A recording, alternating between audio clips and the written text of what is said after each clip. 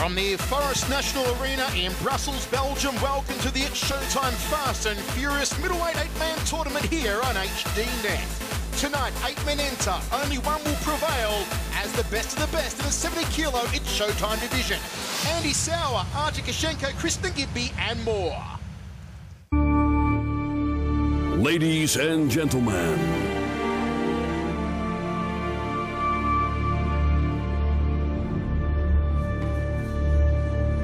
welcome to the National Forest in Brussels, Belgium.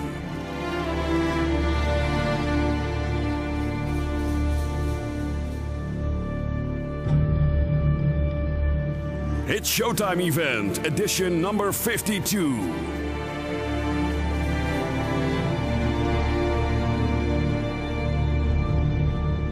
It's Showtime Events, in cooperation with Music Hall and BFN Group, proudly presents the world-class fighters of tonight.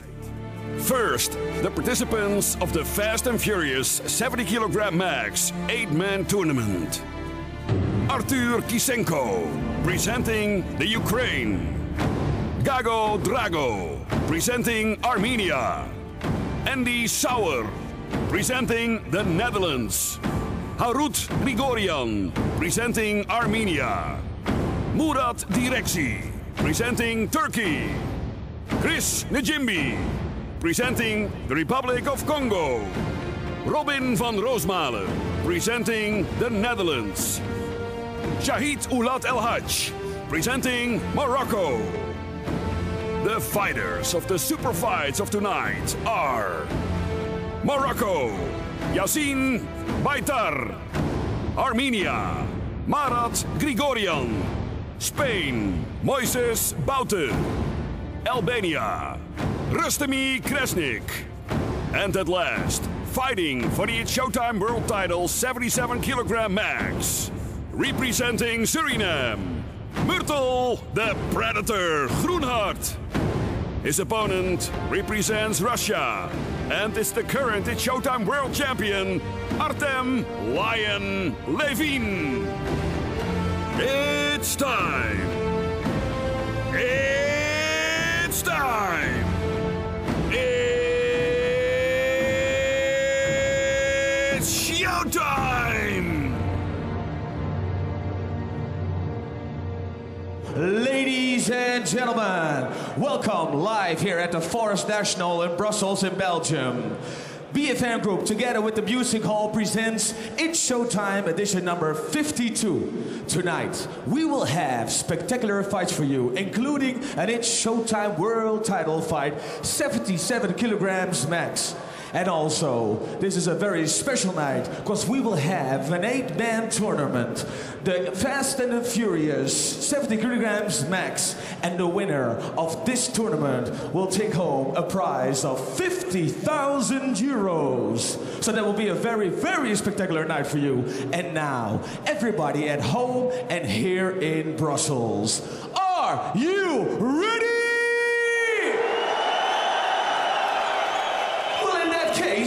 I think it's time.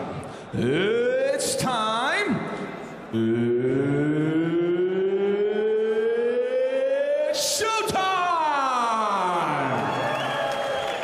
We're going to start with the first fight. The quarterfinals of the Fast and Furious tournament, 70 kilograms max. And this first fighter making his way to the ring, fighting out of the blue corner, representing the Ukraine. Please welcome Artur Kishenko. What a fantastic atmosphere at the Forest National, otherwise known as the Vorst National in Dutch, here in Brussels, Belgium. As Artur Kishenko about to make his way out to the ring. Born in Odessa in the Ukraine, training these days out of Mike's Gym in Amsterdam alongside Melvin Manoff and Vada Hari. Tremendous story. Artur Kishenko began boxing as an 11-year-old and began Muay Thai when he was 12 under the auspices of the Captain Odessa Gym with Coach Patrinu. Won gold at the IFMA European Muay Thai Championships in 2004, back-to-back gold medals in 06 and 07 at the World Championships in Bangkok. In 2008, who will ever forget, he placed runner-up to Masato in the K1 Max Finals, losing an extra round in an unforgettable match in which he knocked down Masato in the early get-go.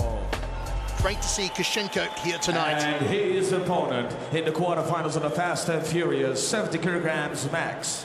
Fighting out of the red corner, representing Armenia, please welcome Gago Drago! Gago Drago. Always a sight to behold. Will he give us his traditional Drago dance on the way to centre ring here? Another fantastic story. Born in Verishen, Armenia, now lives and fights out of Alkmaar in the Netherlands. A refugee of the Armenian War when he moved from Armenia to the Netherlands with his family when he was just 4 years old. And there he is.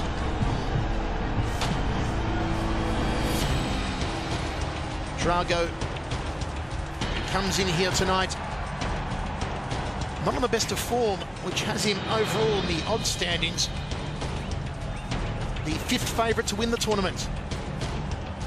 BetOnFighting.com supplying us with some odds for this one. Nikolikas, thank you. A plus 900 to win the tournament overall is Gago Drago.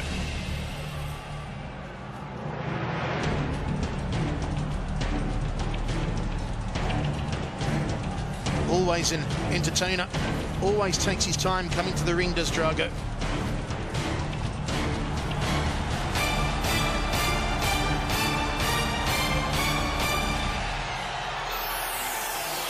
And here it comes,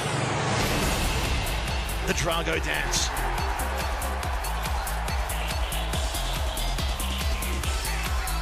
And the audience here at the Forest National are joining in, and rightly so. There he goes. Every time I see this dance, Frank, I think somewhere in the world a village is deprived of an idiot. It is the strangest dance I think we've seen as a walk-in, and it really hasn't done him very well lately. He's on a, good if I'm wrong, but he's on a 4-fight losing streak right now. Indeed, 4-fight losing streak. Though in true Drago fashion, every fight was very hard fought. All 4 losses came by decision, including a loss 2 fights ago to Artur Kishenko. And this fight is sponsored by our It's Showtime application for your smartphone.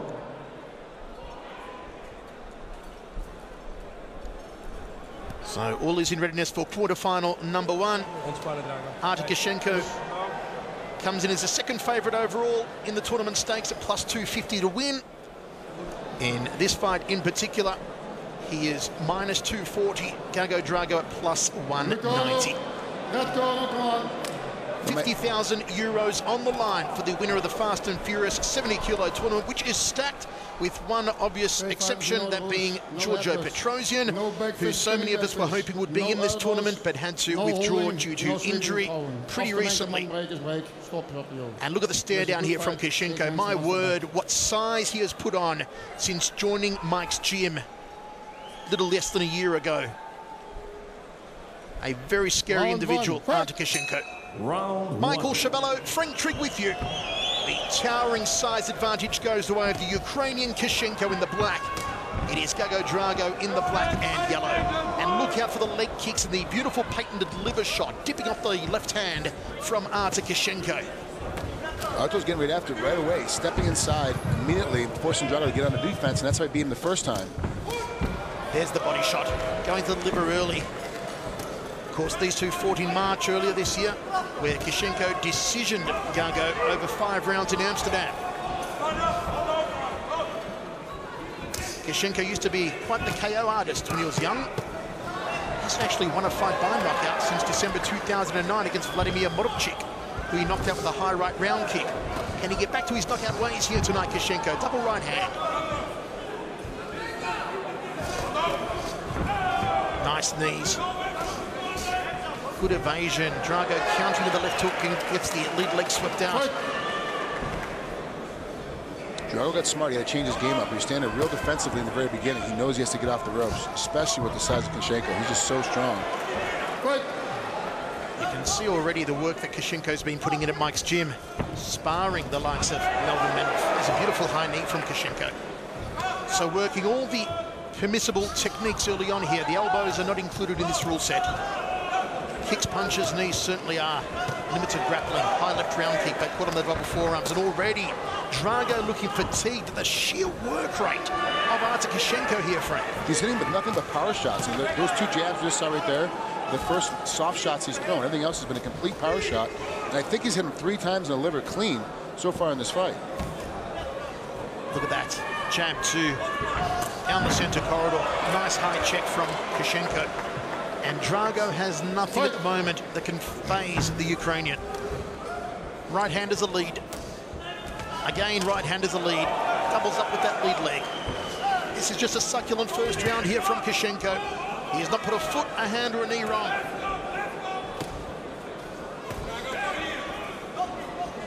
You can already see the reddening on the right cheek of Drago.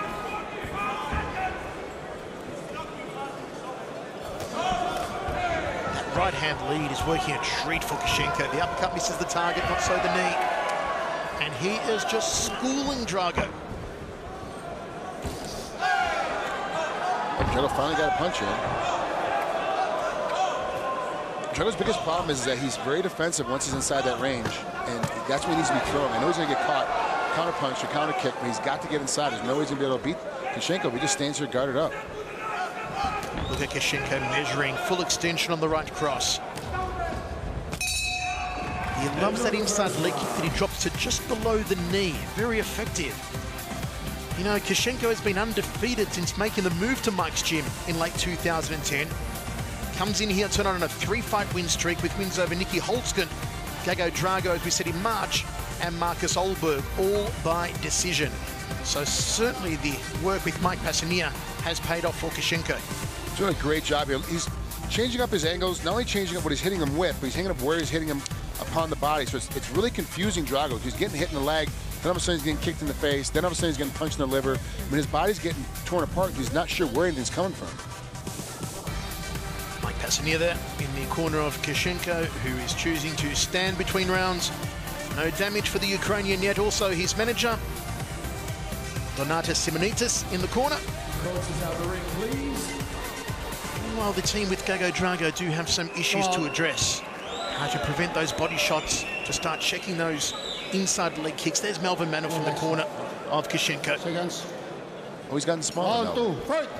Don't let him hear that, Frank. Looks like he lost a lot of weight. Second round. And again, there you see the inside leg kick. And once more from Kishenko. Drago's got to start checking those and countering. See, I love how Kishenko uses that inside leg kick. He's not even using it as a power shot to tear apart the leg. He's just trying to offset his balance. He just wants Drago to be offset so he can't do anything. And he comes back immediately and hits him again. It's great.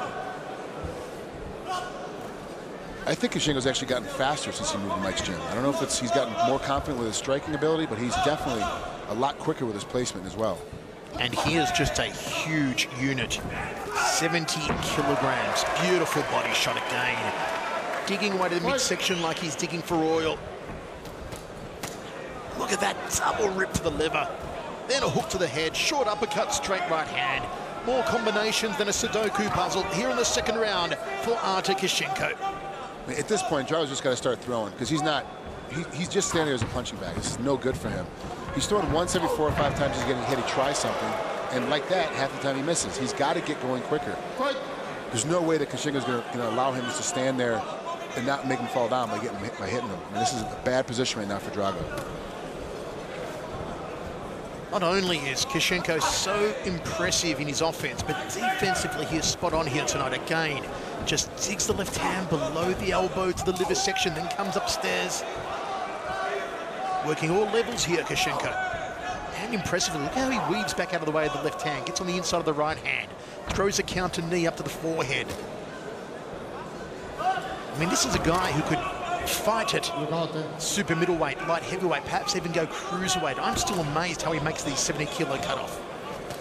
Well, the rumor is at Mike's gym is that he's always working. So he's one of those guys that he's always in the gym. He's always making, not hard, but always get his technique down. So as a result, he's burning a lot of calories every day. Because when I first saw him, I thought he was way too big to be in his weight class. Left hook again from Kishenko. He may use the right hand well, especially as a lead right, but the left has always been the money shot for Artur. Look at that double jab right. Thought about the liver, faked it, came up to the head. Drago calling him forward. It's okay to be full of bravado But as Frank said earlier, Drago not answering back with anything. Stop. Fight. 20 seconds on the clock here in the second round. Been another convincing round for the Ukrainian. He's got these left hooks. Tight defense, and right in the middle of his punching as well. Like really, wow, good head read. He's got a great position. He understands where everything is. He's really giving Drago fits. I don't know if it's just stylistically, or his confidence is up because he beat Drago just a little bit ago back in March, but he's really got this pattern now. You can see why Kishenko is plus 250, the second favourite to win this tournament overall here tonight. Will he indeed advance to meet maybe his old arch nemesis, Andy Sauer, who is ranked the #1 favourite at plus 150. 2 rounds down and 1 remaining. It is all for Gago Drago to do, lest he be eliminated here in the quarterfinal stage. Now, there is something to fighting somebody so quickly again, you know, that does help out quite a bit. You know how the fight's going to go. You understand the confidence level, especially being the first time. And you really get your training to go a lot better. But he's done, you know, Kishenko's gotten so much better every single time that he's fought. And now when he's fighting Drago, he looks like he's a 20% better since the last time. And it's so much better. He's so much quicker. I mean, I'm really in amazement at how fast he's gotten on his hand speed. Third round. Kishenko just slings the legs. There's the right, and it sends Drago back a couple of paces. Look how he probes the jab, circling counterclockwise. Nice, off to his right. Gets that liver shot again, pulls the head down, high left round. Drago just taking a beating here. Kishenko opening up on him again like a house on fire, pounding him into the corner. Drago goes down. That was just a good old-fashioned bludgeoning. Wow, he got in there. Drago said that was a good head kick. He really enjoyed it. And then Drago just went in and went after it, kept coming. And really, from the earlier round, the first round, hitting with those body shots has really loosened him up now. Here comes the onslaught again from Kishenko, looking to finish here in the third round. 2 shots to the liver and a high knee. If you know the effect of a good liver shot, you know the body closes down. Look at the rapid-fire combinations. Second count put here on Drago. This is an exquisite performance at the highest level from Artur Kishenko. A man at the top of his game, and he has done it. TKO in the third round. Drago's eyes weren't there, and Winesley, the referee, has said no more. The ref asked him, do you want to stop it? He said, yeah, I want to stop it. That was the end of it. So it was good position by the referee to double check after that standing 8 count and see what happens. And wow, good position. And really, I really am impressed with Kishenko. He's really stepped up his game a lot more. He has now won 4 fights, undefeated since joining Mike's gym last November. And there you saw the trademark style of Mike's gym come to the fore, Frank. That tenacity, the combination work, and throw every technique with a palpable force of will. When you watch the likes of Melvin Manoff, you watch Bada Hari, this is what they do, what Kishenko just did at 70 kilos. You know, I always say that one of the things that doesn't happen very much, these guys aren't sitting behind jabs and getting themselves set up and getting themselves in position. But guys from Mike's gym don't need to use the jab because they're throwing combos off all the power punches. It's incredible watch these guys fight. Look at this. This is like watching Bada Hari in a 154-pound body. From the blue corner, Artur Kishenko moves through to the semi-final round of the Fast and Furious tournament. Gago Drago is out of the running. And he does so, Kishenko, with a little bit of welting on that left rib cage, but nothing to faze him. The legs look fine, the face looks fine. And there's the brackets as they stand. Drago out. Are we going to see a dream semi-final, Kishenko and Sauer? With Sauer against Harald Grigorian up next. Andy Sauer comes in as the tournament favourite, and when we return here on HDNet, we'll see how the favourite fares. Sauer and Grigorian next.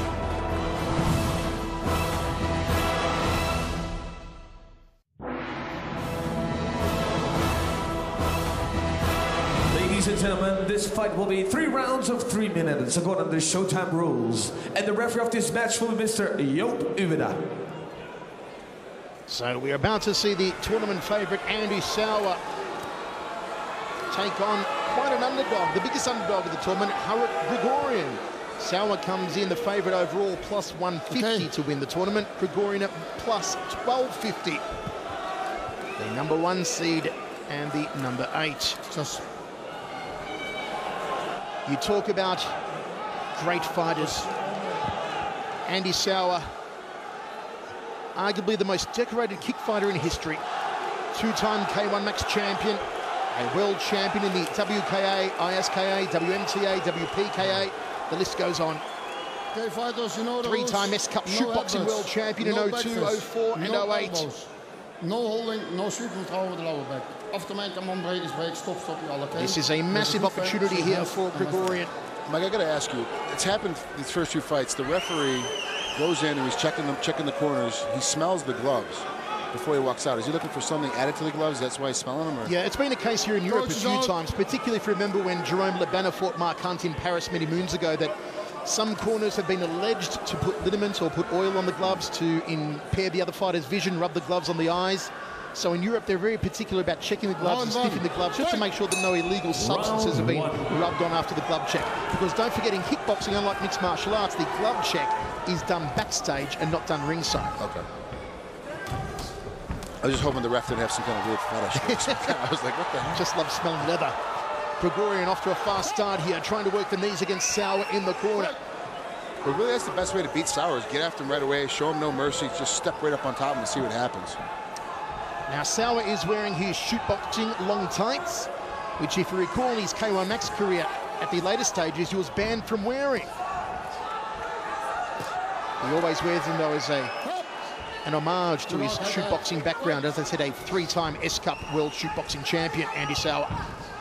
Has gone 6-4 in his last 10, Sauer, 13-7 in his last 20. Beautiful left hook from Grigorian. Sauer's got to get off the ropes here. Grigorian cannot let him out of the corner. Don't know if knees were necessarily the best option there for Harit Grigorian. And now Sauer drifts back to center ring, but this is a fantastic start for Grigorian. He's got a great high pace, but can Grigorian keep it up?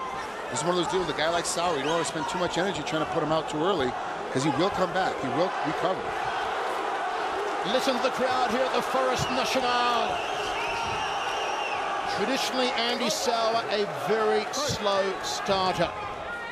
Look for him to really pick up the pace midway through the second round and bring it home strongly should we go into the third. Overhand right by Sauer. Again, Grigorian puts him on the ropes. And the referee breaks. Grigorian, 14 knockouts in 41 victories, 7 losses out of the Bulldog Gym in Antwerp. Trains under Daniela Summers, former boxer Daniela Summers. Nice right hand from Grigorian. We last saw him on HDNet at the It's Showtime fights in Lyon, France. He was impressive there.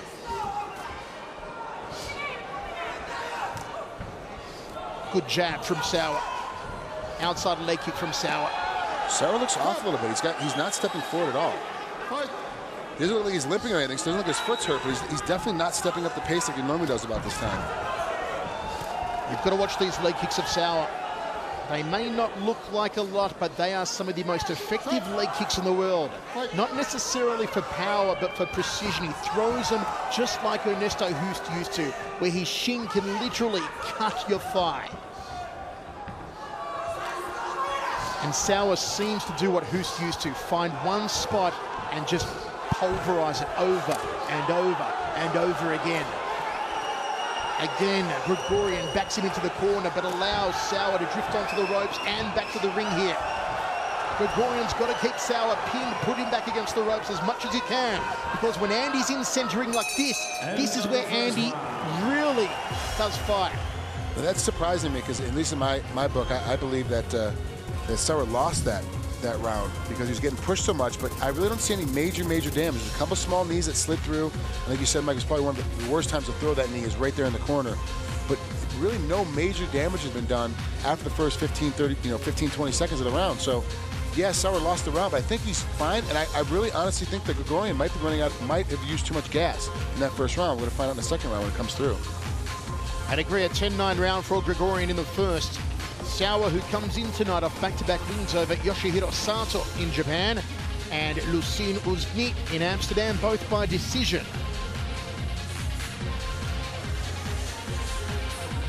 All part of the pomp, pageantry and show that is at Showtime. In the corner there of Andy Sauer, one of my favourites, the great Andre Manat.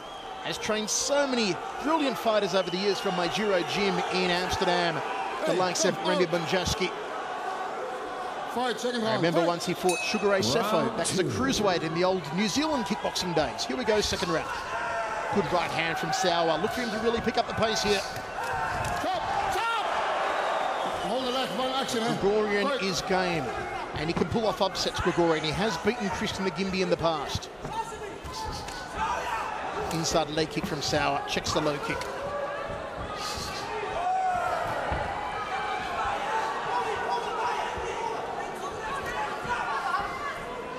Sauer's defense, spot on at the moment. Just forces Gregorian back to the center of the ring. Nicely done from Sauer. Yeah, and that's strictly because Gregorian decided to grab the head and go for some knees at the center, and that allowed Sauer to get his hips in, not get hit and push back. It's what I said in the first round. Gregorian is putting him against the ropes, putting him in the corner, but should not be going for the clincher knee. Should continue to unload with the hands. This time Sauer closes the distance. Again, Gregorian having no real luck with the knees. Boxing is the prowess of Gregorian. It's what he needs to rely on here. But already you can see how much more of the center part of the ring Sauer is commanding that he didn't have in the first round, Frank. He started pushing himself back to the center, wants to make sure he keeps the space. He realizes he spends so much time against the ropes, he's gonna have a problem. You know, trying to win this round, he does the exact same thing. You notice how much higher his punch rate is now, too. We are just over halfway through the second round. This is traditionally where Sauer really picks up the pace. And that's a nice combination. That'll score for him. Gregorian has him in the corner here. And Sauer, nicely done. Scoots out the back door. That was a mark of experience. Keeps the fight from stopping, allows him to keep getting more points scored. In Andy Sauer, you're talking about a man who made his pro debut back in 1998, who has 151 fights with 139 wins.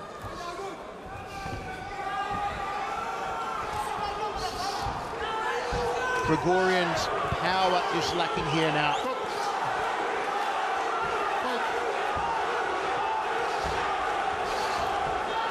Good right hand from Gregorian, but just no starch behind it. The left hand from Sauer stopped him in his tracks.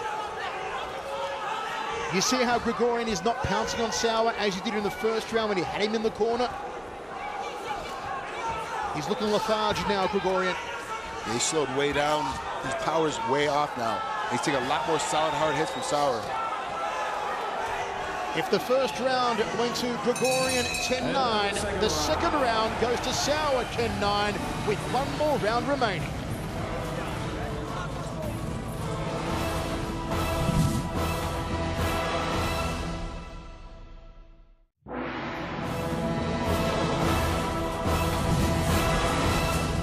A much better round for Andy Sauer in the second after Gregorian took the first, and our scorecard's 10-9.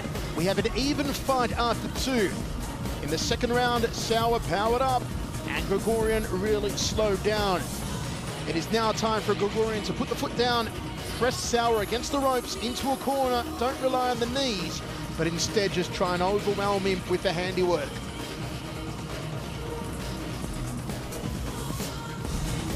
Sauer's getting a lot better, stepping up his pace a lot more, and that's really what's helping out with this fight. Him stepping forward and really trying to keep himself off the ropes is what really won that second round.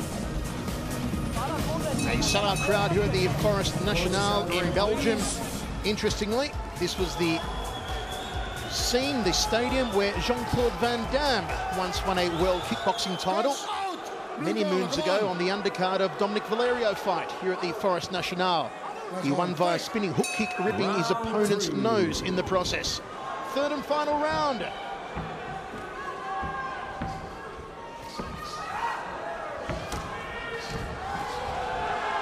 Nice by Gregorian. Backing up Sauer. Sauer a gut-munching knee. Good start from Gregorian to this round.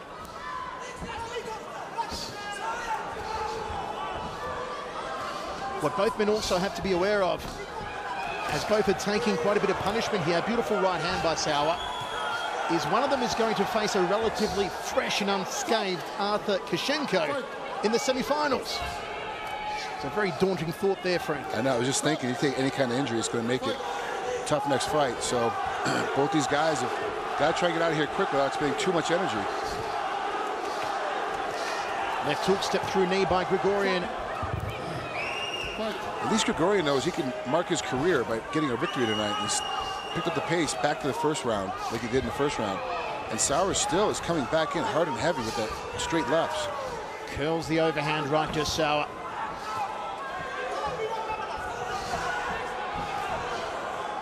Eats a jab. Grigorian now against the ropes, wears an uppercut, the head rocked back. But it is a back and forth contest here in the third. Halfway through the round. Beautiful body shot by Sauer. He just caught Grigorian on the elbow. You sense that Andy is turning up that pace once again. Good left hook lands.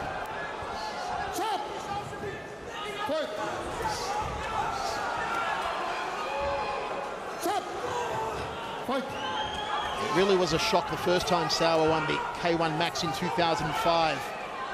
No one was surprised, though, when he became the first ever two-time champion in 2007. A class act, a class human being. Fights for his family. His father is disabled. Nice uppercut from Grigorian. Right hand just missed the orbital. Sauer claiming a headbutt.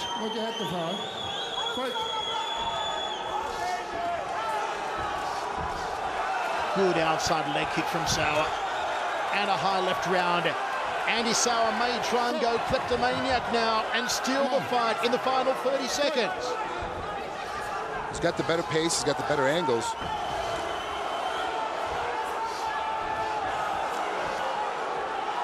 Grigorian fighting to the very end.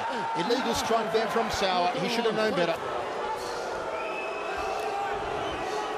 And he's going to go down to the wire. In quarterfinal number 2. Who takes it? Both men pump their fists into the air. Yeah, the crowd give a solid ovation. I love when these guys fight, especially Sauer, because Sauer makes his opponents, no matter what kind of style they have, he always makes his opponents step their game up. Sauer comes in so hard and so heavy and has such a high punch kick rate. We saw, in the middle of it, I was saying in the first round, he does not pick up the pace like he normally does. He started that in the second round and started just coming after it. And Grigorian tried to match as much as he could. We saw as we got to later in the third rounds, all he wanted to do was tie up as much as he could to try to slow Sauer down. But half the time he got rotated around and got turned to the side. And he got hit. One time he got hit from behind, but most of the time he got hit in the side. And Sauer's amazing to watch, technically speaking. But this fight's really close. If we have a draw, which it could have very well be, it will be an extension round. Sauer slightly tip it, maybe 10-9 first Grigorian, 10-9 second Sauer, could be 10-all in the third, which would push us into an extension. Ladies and gentlemen, we have an extra round. Indeed, it is a draw. It was as clear-cut as we thought, Frank. First round Grigorian, second to Sauer, third a draw. Now this favours Andy Sauer because Grigorian looks the more fatigued of the two. Who this favours in particular, as we see Daniela Summers there in the corner of Grigorian, who is has a big smile backstage, must be Arthur Kashenko. Yeah, he wants this fight to go on as long as possible. He would love for one of these guys to get cut open here in this final round too. The winner to get cut wide open. It'd be perfect for him. Round fight. They are going to have to fight 3 minutes more. Round 4.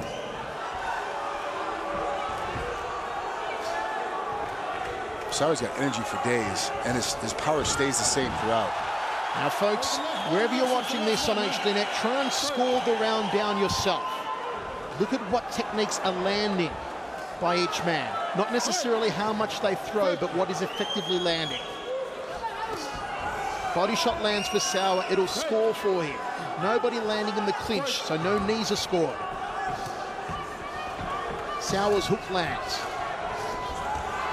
And his leg kick, so too Grigorian's. These are how they put the points down here in the extension round. Uppercut by Grigorian was a nice one. It is still an even fight on my scorecard with 45 seconds gone in extension.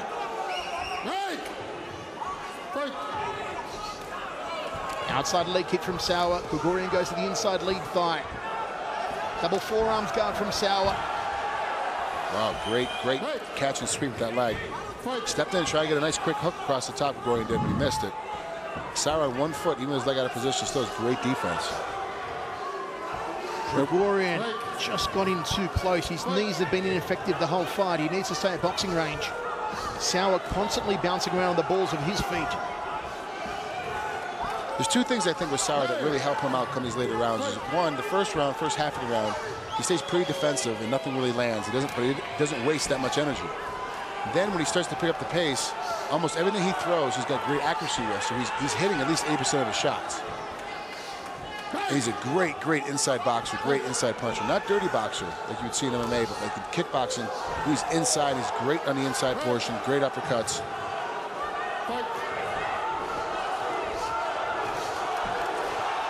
Good combination from Grigorian. Caught him with 2 left hooks, make it 3. Those will score well for Grigorian. He has not done yet with 1 minute remaining. Sauer backs him up momentarily. Locks on a tie clinch. Nice knee to the upper right rib cage from Sauer. It almost folds him in half with the second knee. Uppercut from Sauer. Both men digging deep now. Into the reserve tanks. Deep into the well of fortitude. And this crowd responds. Corking knee from Sauer, nicely done as Grigorian tried for the meet and greet. Dropping body shot from Sauer. 20 seconds remains. Has Grigorian perhaps got a Hail Mary shot? Look at Sauer grunting, grimacing behind every shot he throws now.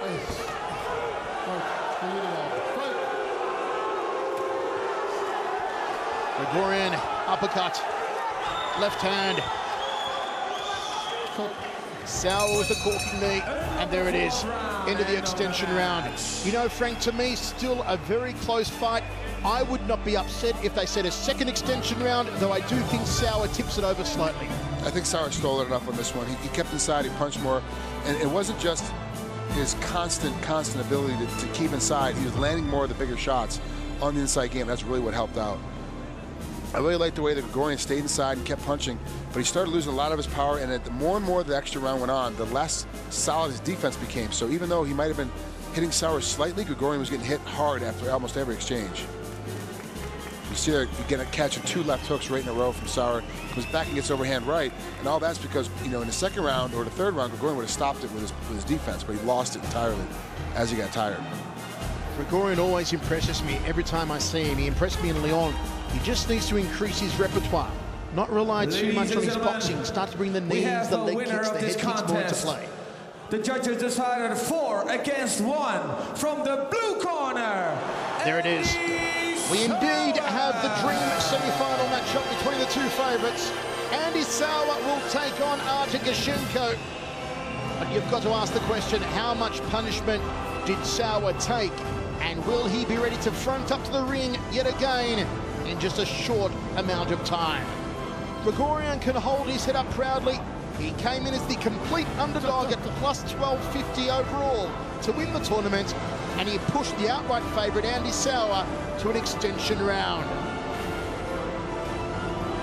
Folks, we'll move into bracket number B on the draw very soon, which will see Murat Dureki of Turkey take on the lightning Chris Nagimbi, and Robin van Roosmalen take on the explosive Shahid Ulad Al-Haj.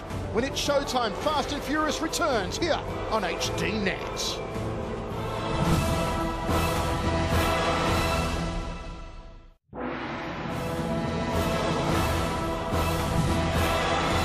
Ladies and gentlemen, this fight will be 3 rounds of 3 minutes according to Showtime rules. And the referee of this match will be Mr. Mufadel El Ghazaoui. And this fight is sponsored by Top King. This one is going to be good. Quarterfinal number 3 sees the 3rd overall favourite Chris Nagimbi, the current It's Showtime middleweight champion, taking on the tough Turk, Murat Dureki.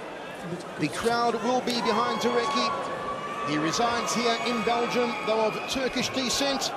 Born in Antwerp, Belgium, to a family originally from Konya, known as the Citadel of Islam in Turkey's Anatolia region. No adverts, okay? Second, good luck. Nagimbi, who you last saw here on HDNet from Lyon, it's Showtime events, where he won with a spectacular jumping knee, retaining his world title over Willy Burrell of Mongolia. Now, interestingly, Nagimbi won the title in Athens in 2010 with a 5-round decision over Murat Tureki. So can Tureki get some form of revenge here tonight? Michael Chavallo, Frank Trigg with you. Nagimbi, who was born in Kinshasa, Zaire, now fighting out of Valkenswaard in the Netherlands. He was born with a weak heart. Doctors found it would make him hard for him to survive his first year. Spent his childhood in the African country. His family was forced to leave Africa when he was just 11 years old due to the civil war. And the fact that his father had served in the political party of the recently ousted president, Mobutu Sese Seko. There's the jumping knee from Nagimbi. He's had a bit of a haircut since we saw him in Lyon, where he was sporting quite the Jackson 5 afro. I actually like that haircut better. Did you ever sport the afro yourself, Frank, as a young boy? Yeah. Full. Very luxurious my hair was. I can't comment, Frank. It's been 13 years since my last strand of hair. See, it's funny, I still have hair. I can grow a full head right now, I just don't want to. Ooh, jumping knee, right hand from Nagimbi. Oh, beautiful popping short. Referee doesn't put a count here on Tureki, but it's a great start from Nagimbi. He's very reminiscent of a middleweight Remy Bunjaski, is Chris Nagimbi. He does come in here tonight on a terrific 5-fight win streak, dating back to 2009. Two-time WKA World Muay Thai champion. Won his first WKA belt in 2005, a 3rd-round knockout of Thai star Kunpon. Won his 2nd title in 2007 against Canadian Shane Campbell, who he decisioned in Richmond, Virginia. Right-hand lead, snakes it through the defense there, does Nagimbi. Come on, fight! Tureki's doing a great job. Every time on the break, he's getting his back to the ref and throws another shot on the inside right after his called break. So right when Nagimbi stopped fighting, he gets a knee shot right into either the leg or right into the hip area. Tureki looking to put Nagimbi against the ropes, tags him with the right hand. Double butterfly punch almost there from the Turk. They lock up in tango against the ropes. The referee calls break. Uppercut from Nagimbi. He likes to fire the shots from awkward angles, Chris Nagimbi. I tell you what, Frank, one of the nicest guys you'll ever meet too, Chris Nagimbi. Step back, come on, step back, step back. Tells me he's a big fan of HDNet, though I don't know how he gets it in Europe, other than means I could say that aren't commonly legal. He does love watching HDNet fights. They're probably legal in Europe.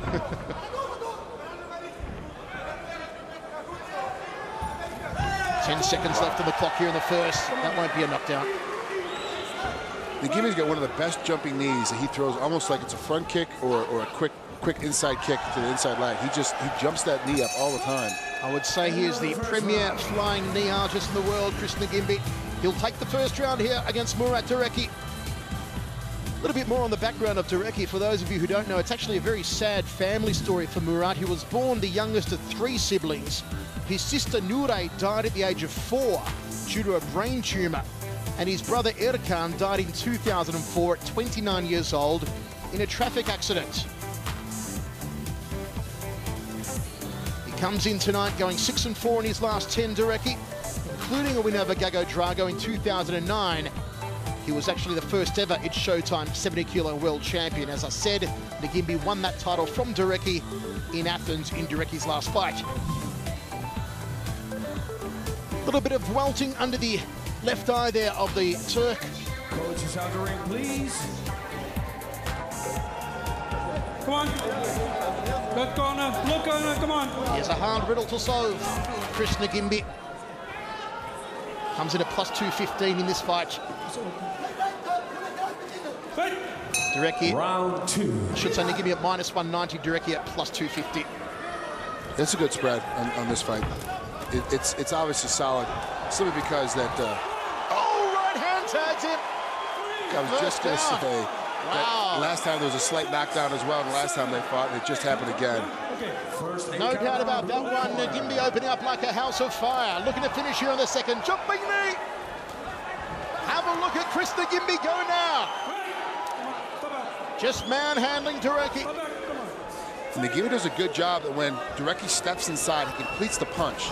So if he misses with the fist, he'll catch it with the inside of his forearm, he'll catch it with the inside of his bicep. And right there against the ropes the last time, he caught Durecki straight in the side of the head with his bicep. It's a nice Muay Thai dump there by Durecki. And just a note for mixed martial arts fans, because I've been preaching this for years, you see how Durecki ended up in the mount?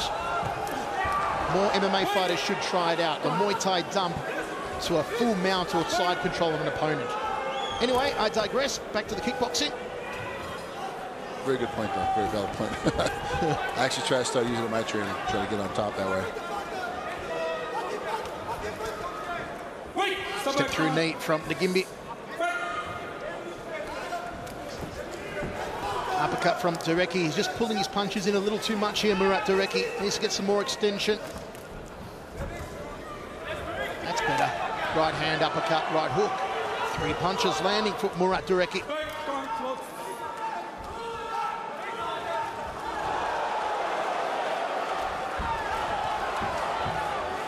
Murat's trying to come back in now with a great jumping knee and got caught by 2 left hooks right after it. The winner of this one will take on either Shahid Olad Al-Hajj or Robin van Roosmalen in semi-final number 2. If you just joined us, semi-final number 1 is set with Andy Sauer to take on Artur Kashenko. Referee's going to take a look at that huge welt under the eye of Durecki. It's been cut now. It's quite a nice hematoma. Ooh, look at that.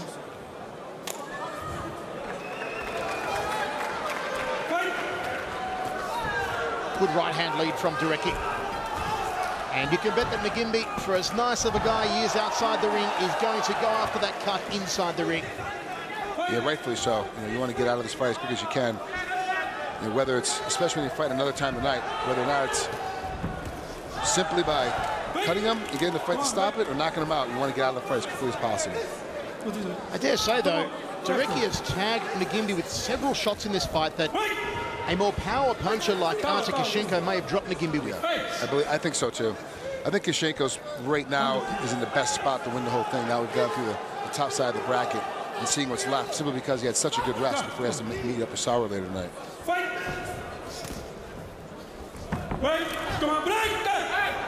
Trade of knees in the center of the ring, a little bit scrappy. Come on. Fight. Good counter left from Nagimbi. Durecki catches him with the right hand. Referee will put a count here. No. Well, there's no reason why he should have stopped it there. He warned Nagimbi for turning his back. I thought he may have put a standing count on him.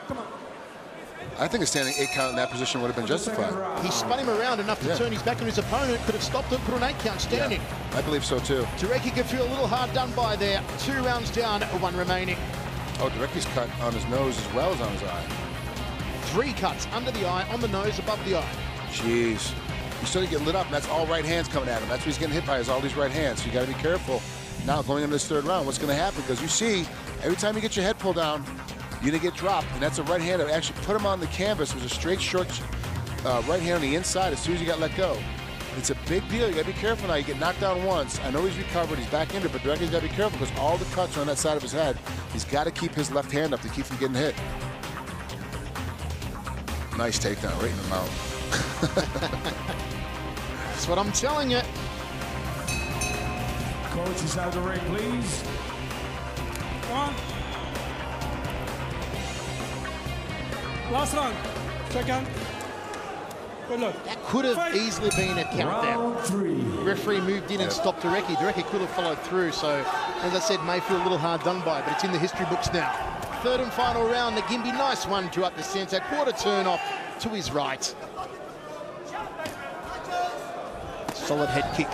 Durecki knee, right hand. Durecki's a lot of problems right here. He obviously lost the 2nd round, even though he did come back. It may not be a 10-8 due to the knockdown, but it's definitely going to be at least a 10-9 where he lost it. And then he lost the 1st round, so now he's in a position where he's got to open up to finish this fight. The other problem here with Murat Durecki, and it's a common mistake that fighters will make against a fighter that likes to throw a flying knee, as Nagimbi does, is you'll see how flat-footed Murat is.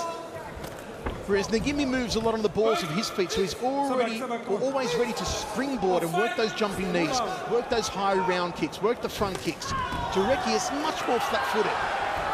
It doesn't all go well for him. And it's why the left side of the face is being lit up so much by the right hand. Because he's flat-footed, he hasn't got the reaction time to get out of the way of the right hand of Ngimbi. Wow, that almost looked like he closed his eyes and threw his 4 punches and completely missed. Listen, last time, don't turn him, don't turn him. Shut up. Referee again cautioning Ngimbi not to turn. The crowd is jeering Ngimbi a little, as you'd expect, given that Turecki is a Belgian resident. Nice right hand, left hook, and once again, Frank, that's what I spoke about earlier. Had that been Kishenko, had it even been Sauer, Ngimbi would have gone down. Yeah, it's over. That fight's over. And what's happening now is that as we're seeing with these guys are losing these fights, and I think Ngimbi's actually going to win this fight, is that as it gets later in the rounds, their defense is dropping. And with guys like Sauer and Kishenko, that's the end of the fight. So yeah, you survive in the 3rd round, it's a great fight, but obviously you get starched.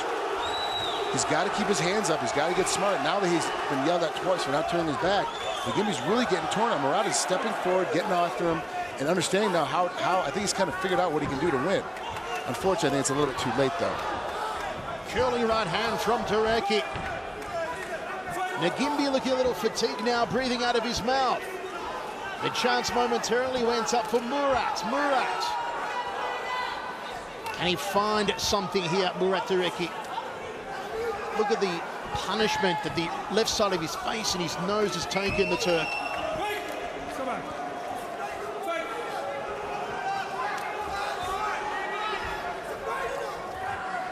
Both men now throwing some sloppy salvos, both fatigued. Oh, nice knee. Murat did duck his way out of it, but I think it caught him just a little bit on the chin.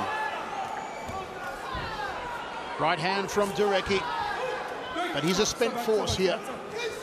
Final seconds of the fight. And it should be Chris Ngimbi who advances through to semi-final number 2. Some damage under the right eye and on the forehead of Ngimbi. It'll be interesting to see how his corner crew go to work on those injuries during his short break. Turecki, 3 cuts on his face. Will not move through here.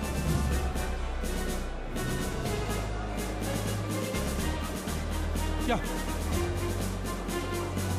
Referee just cautioning for the forearm across the throat. Not permitted under these rules. If it was full tie rules, they'd have no problem with it. Good right hand there from Grigorian. I should say from Turecki. Turecki steps in when he had his energy, he stepped in so heavy with those punches. I think he could have, if he had just a little more energy and didn't get knocked down the second, he might have been able to steal this fight.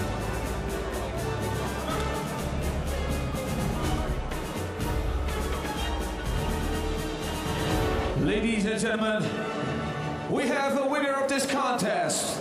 By unanimous decision, the winner from the red corner, Chris. No doubt about it, Chris Ngimbi is now on a 6-fight winning streak dating back to 2009. The It's Showtime 70-kilo champion. Is he on his way to becoming the It's Showtime Fast and Furious tournament champion? The competition will be stiff, and he'll face the winner of our next fight, quarterfinal number 4, when Shahid Oulad Al Hajj of Morocco takes on the Dutchman Robin van Roosmalen. That when we return, it's Showtime here on HDNet from the Forest National in Belgium.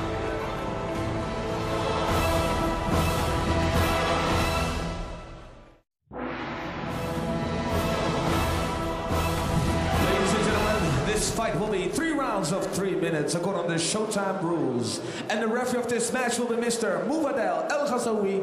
And this fight is sponsored by Facebook.com/It's Showtime.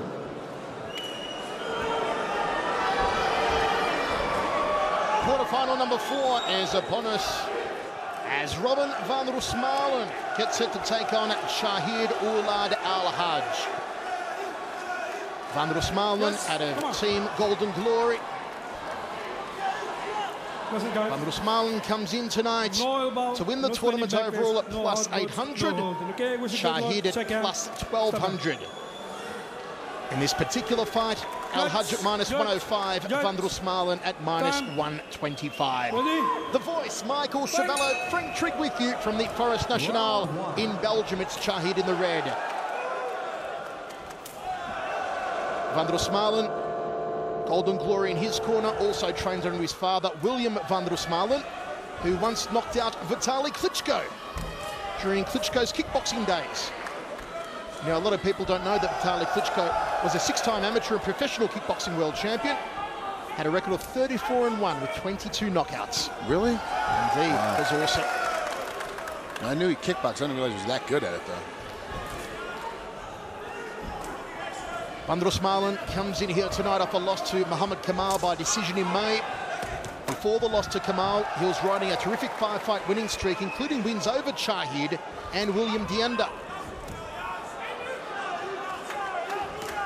Shahid, who really shot to fame last year in Korea, where he put on one of the all-time great fights against Mike Zambides in the K1 Max Final 16. Arguably the most action-packed K1 fight of all time. Maybe now one of the most downloaded K1 fights of all time too. If you haven't seen it, do check it out. Zambides versus Shahid. Yeah, one of the things I do like about this tournament-style action here in kickboxing is there's no feeling up here. They step right into it. They know they got 3 rounds. They know for them to get through, they got to win every single round to get into the next, to get into the semis and into the finals. These guys come after it right from the very beginning. We've seen nothing but hard kicks and hard punches the entire time, and both guys are sustaining. They're accepting all these blows defensively, and they're not having any problems right now. Shahid comes in tonight off that horrific groin shot he took from Giorgio Petrosian in Lyon in May. One of the worst groin strikes you'll ever see. Now, if you've got a weak stomach, block your ears for a moment as I tell you this information. After that groin strike in Lyon, Shahid was taken to the emergency room at the Lyon hospital because his testicles had twisted around each other. Oh, a little torsion. That's how bad it was. Wow. Yeah, pretty bad. Oh. Needs to find some consistency here tonight. Shahid gone 4-6 in his last 10. That said, though, every fight does deliver action in droves. His last win, a decision over Rafael Dudek in Athens, was back in December. Van der Roosmalen comes into this tournament, I suppose, as the replacement for Giorgio Petrosian. Petrosian would have been the outright to win this tournament. It would have been Petrosian, Sauer, then Kushenko. So Van der Roosmalen comes in here to make up the numbers.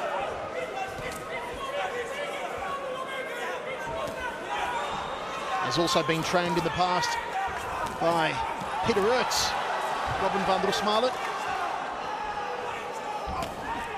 Beautiful body shot outside thigh kick. Into the first round, a good one for Robin Van der Roosmalen. Great position, great technique. He steps in. I like the fact that he's typically going back to a set of series every time he comes in. It's a combination sequence every time he goes in. He's not doing one punch or one kick. He's coming after everything.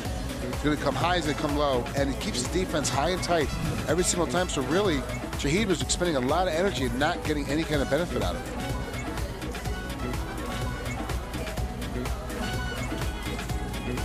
Beautiful at Showtime, dancing girls, always part of these cards anywhere they're held around the world.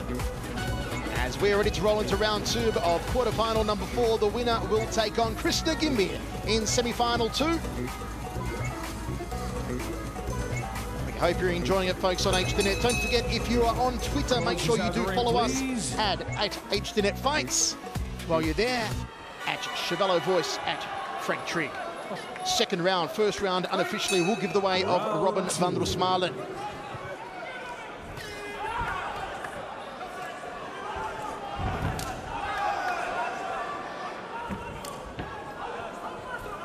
Shahid, a Dutch citizen, born in Morocco, now fights out of Bergen op Zoom in the Netherlands, trained by his brother Hamid Oulad Al Hajj. Here comes Van der Roosmalen again, barreling against the corner. Beautiful body shot, right hand to the bicep. And Shahid said, you didn't get a clean shot off on me, and now it's my turn. The whole sequence started, he got caught with a right hand, Shahid did, and he kind of stumbled. So rightfully so, Van der Roosmalen went after it. You know, Robin's really smart. He's not going to stand there and just let a guy, you know, curl up in the corner. He's going to try and score as many points as he can. But honestly, you know, of those 75 punches he threw, I think maybe 2 slid in. Van der Smaelen, beautiful Virgin's defense, nothing penetrating. Look how he walks down Shahid here. He'll try and put him against the ropes again. Nice right hand, puts him in the corner and against the ropes. Shahid's got to get back to center ring. He's starting to get dominated now. I mean, he is throwing back a little bit, like you can see there, but he's really getting pushed around. There is nothing overly exciting about Robin van der Smaelen, but what he does is systematic, is methodical. And as you said, Frank, just breaks down opponents, keeps walking forward, keeps putting down points. 13 knockouts, 29 career victories for Robin van der Smaelen. 17 knockouts in 38 career victories for Shahid Olad Al-Hajj. Flipping left hand from van der Smaelen.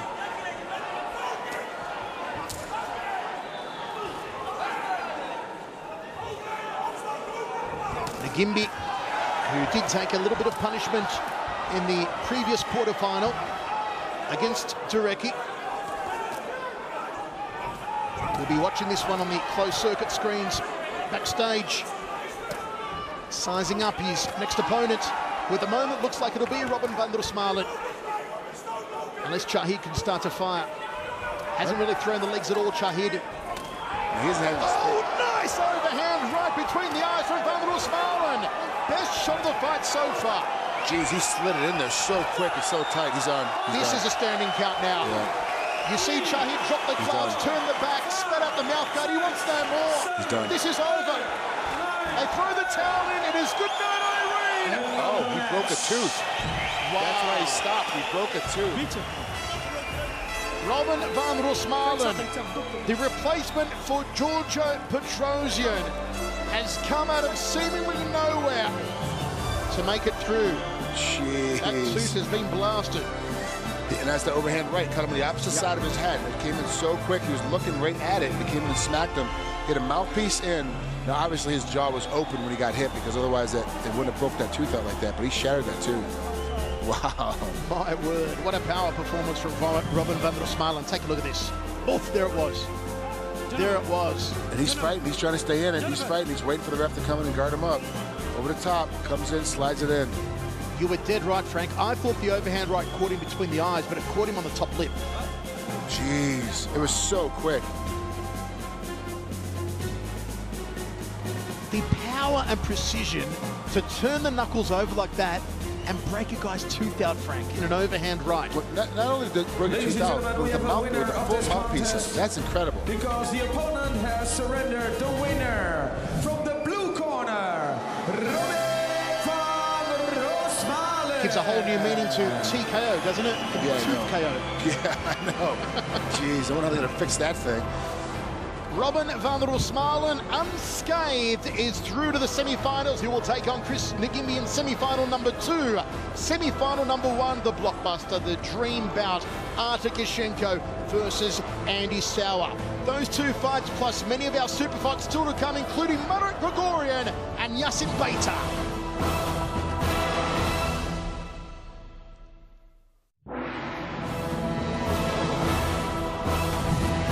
Ladies and gentlemen, this super fight will be 3 rounds of 3 minutes according to the Showtime rules. And the referee of this match will be Mr. Joop Ubeda. And this fight is sponsored by the Mercure Hotel. It is time for a super fight between Yassin Beitar, the Beast, and Marek Grigorian. Grigorian, we saw his older brother, Harut, be eliminated from the 8-man tournament earlier on tonight. No backfish, no elbows, no holding, no cleansing and lower back. After make him ombreakers by stop your blow, okay? It's a good fight. Michael, I honestly have to ask you, and I think I've gone over this before. Does anybody actually understand the ref in the middle there? I mean, most of you guys don't speak English to begin with. No, no one does. Okay. You just nod and hope for the best. Okay. But, I mean, it's not that much information it's giving anyway that you need to know about, but still it's... 3 rounds of action. It is Grigorian in the black with white stripe. Beitar, the white with black stripe. Michael Chavello, Frank Treat with you. Grigorian comes in the favourite -325. Beitar at +265. Beitar record of 31, 8 and 3, 7 knockouts. Grigorian 31-4-1 with 17 knockouts. Hey, come on. Keep an eye on Marat Grigorian. Simon Roots, the chief of It's Showtime, has Stop. mooted Hey, we make a Grigorian fight, as their okay? next big star. Fight. He's beaten the likes of Mohamed Kamal, losses to the likes of Johan Lidon in Lyon, trained by Daniela Summers. Beitar, who's taken on the likes of Robin van der Smalen and Karim Geijel. I expect a slow start to this one. Yeah, they've already been yelled at twice by the ref. Pick up the pace a little bit. Compared to the other fights so far tonight, this is a slower pace start. They've took high knee from Grigorian. Nice jab off the ropes from him. Both men a little flat-footed here in the opening round. Beautiful dipping liver shot from Beitar. Just no power here from Beitar at the moment. It's almost like a glorified sparring session. He is switching between southpaw and orthodox stance, is Yassin Beitar. Nice right hand from Grigorian, then goes to the body. Beitar just ties up the arms and the referee calls break.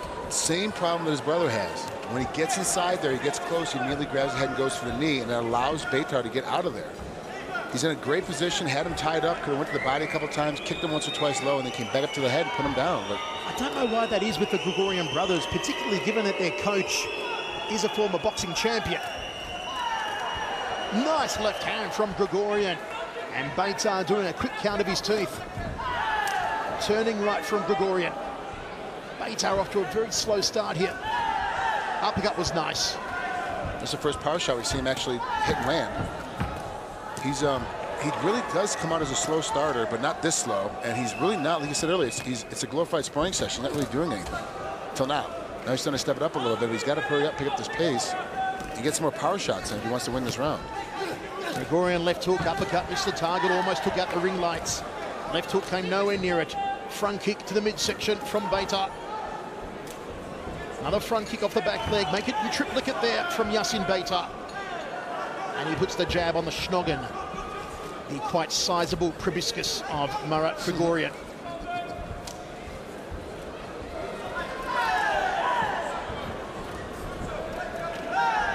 High right round kick, Grigorian caught it on the forearm. End of the first round. Not a barn burner by any stretch of the imagination. If we are going to tilt it though, we will do so in favour of Marat Grigorian. Daniela Summer in the corner there of Grigorian. Tough pace, inside, really puts Beitar on this hump, and then right here, he jumps up top and goes to the knee, and that allows everything to stop and come back inside. There's no reason for him to go this deep inside and try to tie up. Now, Grigorian does throw a lot of punches off the ropes. He is in a better position. That's what I'd like to see him do more of, but he hasn't been doing it. He's really, it's the best way to keep Beitar off his feet and keep him really unbalanced. Daniela Summers, the trainer there of Marat Grigorian, her own record in boxing, 12-3. A 26% KO ratio as we see Artur Kashenko backstage with Mike Passanier and Melvin Manoff preparing for his semi-final against Andy Sauer. Hey, listen. Daniela Summers, her last fight back in 2000. She won her last fight, won the last 3 in a row, of course. Last fight was against Brenda Drexel in Belgium, in Antwerp. Second round.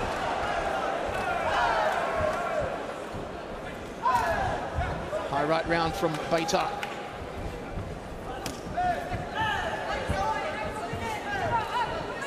Grigorian with the outside leg kick. We haven't seen a lot of kicking thus far.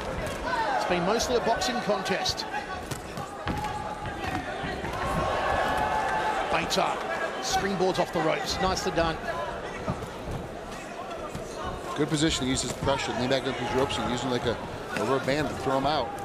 But unfortunately, he didn't stay off the ropes. He's back on him again. And this is one of the things that is going to make the judges think that he's losing this fight, because he spends most of his time on his back against the ropes, having to defensively punch out. This is what you get when you get two men who like to fight on the inside, as Beitar and Grigorian do. They're not big at range fighters.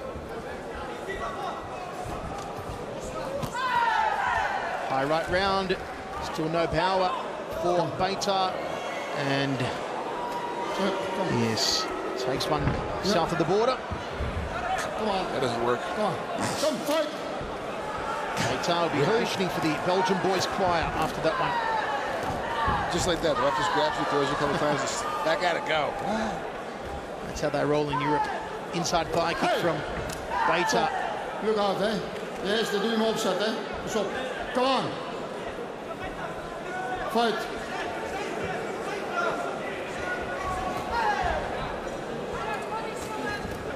Again, no real starch behind these shots from Yassin Beitar. Grigorian threading that left hook nicely.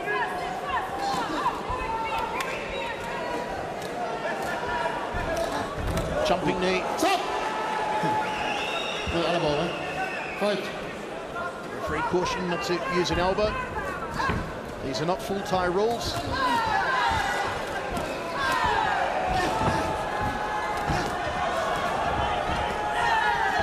It has often been to the, you see a good exchange against the ropes here from Beitar, often been to the detriment of kickboxing over the years and its expansion, the various rule types and rule sets that are in place, so many of them, and there's so many various sanctioning bodies, it has become quite confusing, which is really where K1 was a godsend for kickboxing when it came to be in 1993, unifying so many various style of martial arts under one set of stand-up rules. Of course, when you have full Thai, modified Thai, Orient rules, international rules, full contact rules, and the little, little variances between them, it does get very confusing for the layman, for the common fan.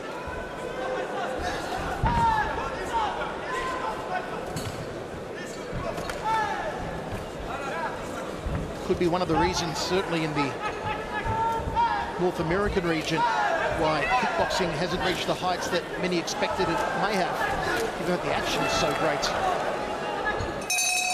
And second round. Just the confusion surrounding the various rule sets and who indeed is the champion of what.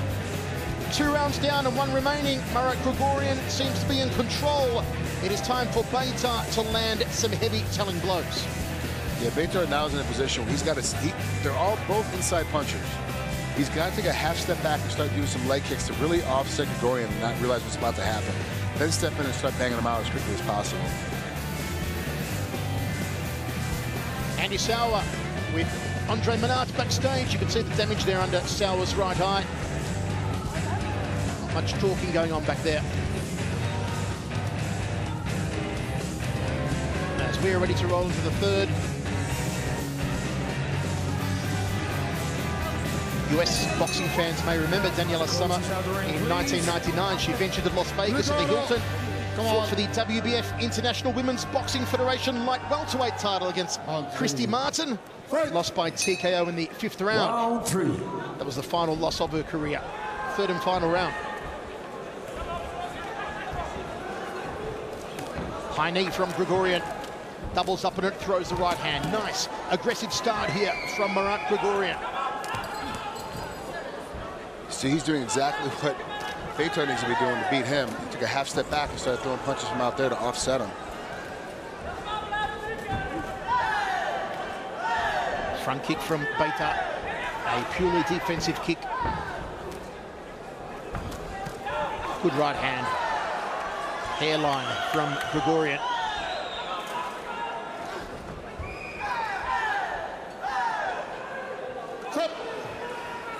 Full quarter turn there from Grigorian in the corner. Left hook, need to turn the knuckles in a little more instead of catching with the inside of the glove, which is more of a slapping shot. See, now Grigorian's getting smart. He's starting to go down low with his legs. He's finally starting to use his kicks.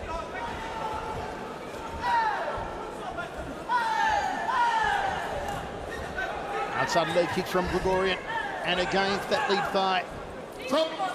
Beitar has nothing to offer here. He hasn't fallen apart. Just now Grigorian's starting to pick up the pace, show his better technique, his better skill. Beitar really is doing the best job that he can do in this situation. He just doesn't have it.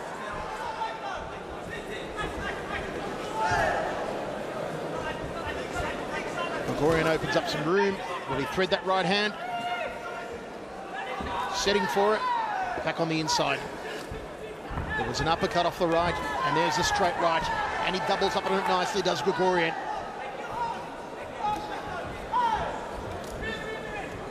This is all one-way traffic here at the Forest National at the moment. It is all Grigorian's fight. Another straight right hand between the eyes of Beitar.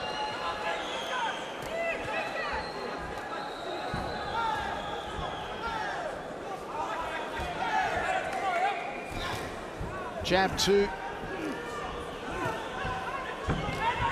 He's digging deep as Beitar. He's trying to get some heat going, but every time he does, Grigorian comes back and hits him with 2 or 3 solid punches. Look at that. Wow. A 1-3 from Grigorian, then a 1-2 down the pipe.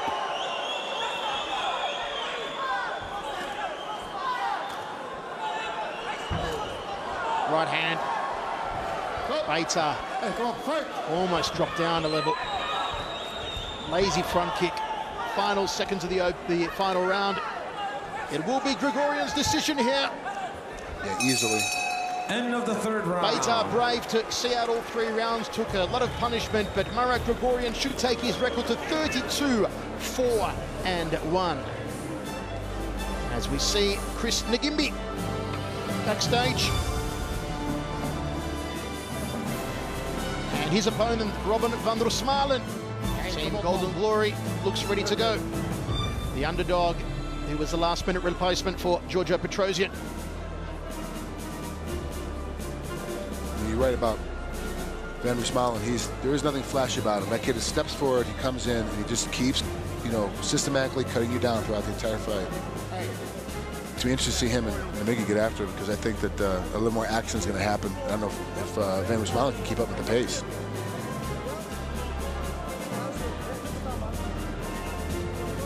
It is all part of it. Showtime, Fast and Furious from the Forest National in Belgium on HDNet, and this will see a Marat Grigorian decision win.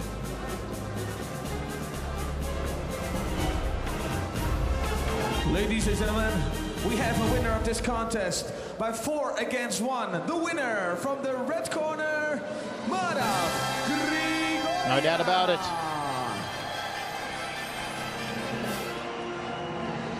Marat Grigorian, as Simon Roots told us, keep an eye on this kid. He will be the next big star. And you saw flashes of that talent shine through against Yassin Beitar. Folks, when we return here to Belgium, it will be semi-final number 1. Artur Kishenko, Andy Sauer, the 2 tournament favorites.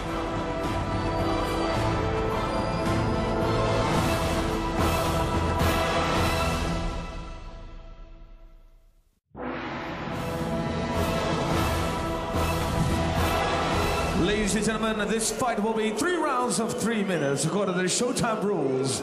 And the referee of this match will be Mr. Joop Ubeda. And this fight is sponsored by Fight.nl. It is semi-final number 1 time. The 2 favorites in the tournament, Andy Sauer and Artur Kishenko, show down. The fight fans have been waiting for in this lineup. Sauer holds a win over Kishenko previously. Kishenko holds a win over Sauer previously. If you take it on face damage at the moment, well, you've got to say that Kishenko is the fresher of the 2 going into this semi-final. Mike Passanier, final instructions to Kishenko for the right to fight in the final. 1 step closer to 50,000 euros. Okay. You know the rules. Sauer had hard work in the quarterfinal stage, going an extra round. Kishenko not so hard. Even though Sauer comes in as the overall tournament favourite, betonfighting.com at +150 to win overall. Kishenko at +250. I do feel that Sauer is the underdog in this one. Michael Chabello, Frank Trigg with you. Sauer again in the long shoot boxing trunks.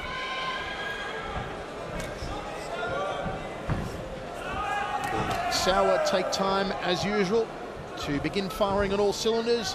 It is maybe a luxury he can't afford against Kishenko, especially given the ferocity we saw from Kishenko in his quarterfinal bout.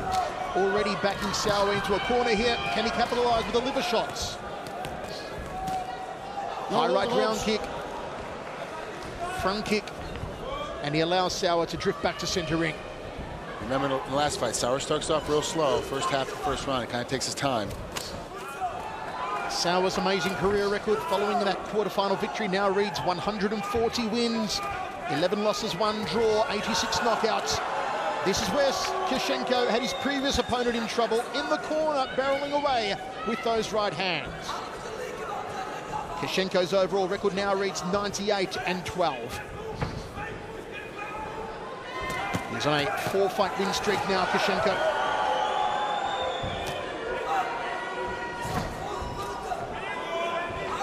A beautiful matchup of styles. Kishenko, the big of the two. Sauer has experience, particularly the tournament's experience, Andy Sauer. Former 2-time K1 Max champion, 2 spectacular wins. Good leg check there from Kishenko.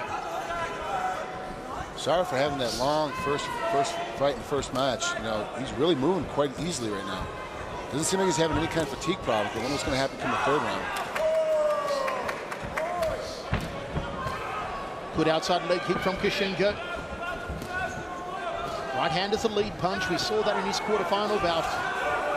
Hasn't thrown to the liver yet. These two men possess probably the best 2 liver shots of any fighters at 70 kilos in the whole kickboxing world. Both of them are just outstanding technicians with the left liver rip. Jab 2 from Kishenko. Nice movement so far by Kishenko. He's staying right in front. He's not doing much. He's not using too much energy, but also staying out of damage. He does need to check that front inside leg kick a lot more from Sauer, otherwise he's going to have some problems here pretty soon. The last time these two men fought, Sauer lost to Kishenko, was back in 2008 in the semi-finals of the K1 World Max. Come on, fight.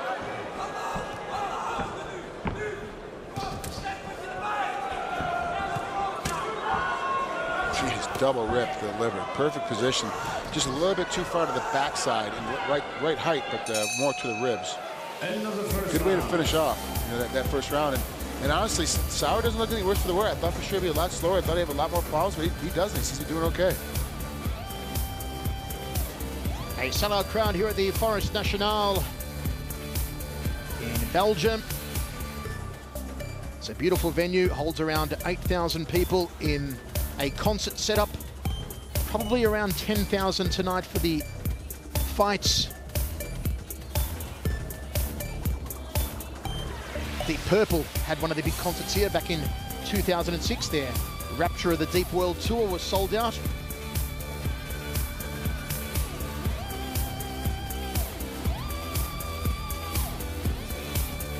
You gotta love European ring girls. I was trying not to say anything. Coaches out the ring, please. Come on. Our seats are the best. Kishenko again, standing between rounds. Yeah. As they remove the 1, water 2, catches, fight. and we're ready for the second.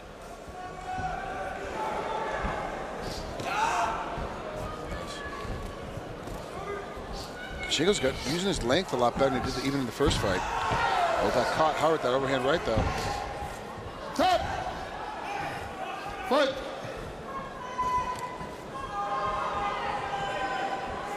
Kishenko stands at 5'11", 180 centimeters. 5'10" is Andy Sauer.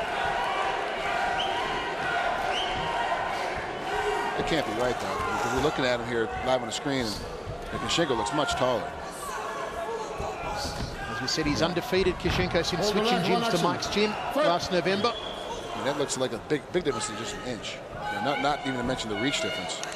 But Sauer's experience, I think we're going to start seeing it start to peel up right now because he's really starting to push the pace a little bit. And Kishenko's getting a little more frustrated because as he's throwing these punches, nothing's really getting through clean like he thought it was going to. There's the liver shot from Kishenko to no avail. Then nice and high on the inside part of that femoral artery.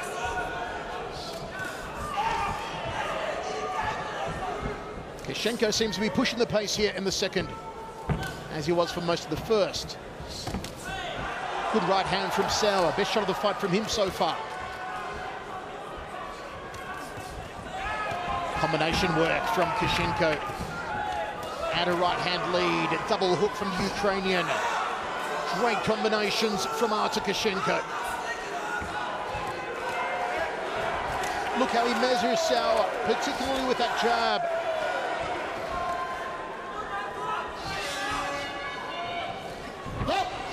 All tied up, nowhere to go. Referee breaks them. Always good sportsmen, both of these men. Yeah, that one was weird, though. It was a clinch. He said stop. Sauer hit after the break, but then he warned Koshenko for doing it. It's kind of a strange little sequence there. Groin shot, accidental from Koshenko. Sauer needs to go to the legs more here. He's having trouble getting the inside of this long reach of Koshenko. We're not seeing many leg kicks, though, from Andy. Little side kick, Yokogeri there from Koshenko to stop Sauer charging in, and he drops him. Will it be a count? No. Referee wipes off the gloves. It was a short turning left hand from Koshenko. Not enough to warrant a knockdown. Now we see Sauer going to the legs, to the inside thigh. There's some redding just above that left knee of Koshenko. And again from Sauer. That may be the game plan now.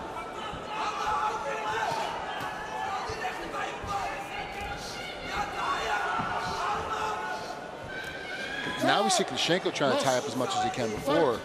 In the first fight, he was definitely trying to get as much space as he could. I think Sauer's starting to push him in a little bit and put him into his cardio reservoir. I really don't think Koshenko's going to be able to keep that same kind of pace that Sauer is coming in the third round now.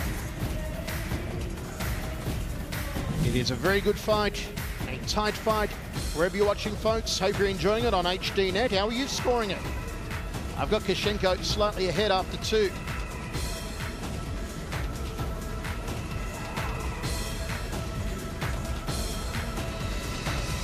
Sauer needs to go to the legs here, Frank. He's got to. I don't understand why Sauer didn't go earlier, but when he did, he had so much success at the end of the second round. If he steps in and goes back to it, he'll do be a lot better.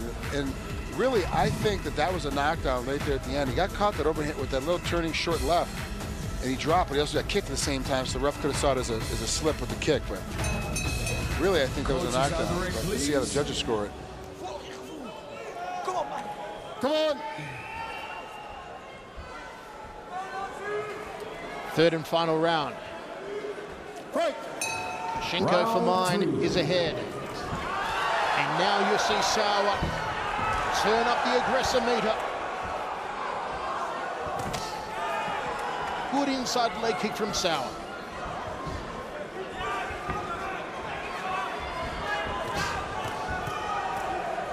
Wow, 4 punches straight, all on the same side. That's almost like some real serious old-fashioned Mexican boxing. We went 3 shots to the body, comes up top to the head. None of them didn't all land flush, but they definitely all hit. They all got inside. That really scores a lot of points in the judging when you start doing stuff like that. Nice evasion. Jab, hook from Koshenko. He claims a knockdown. Referee's got to pay it now. The referee initially called Sauer up. Sauer didn't respond, therefore it has to be a knockdown. This will not all go well for Andy Sauer, not at this late stage in the fight. He is now staring down the barrel of an 8-10 round.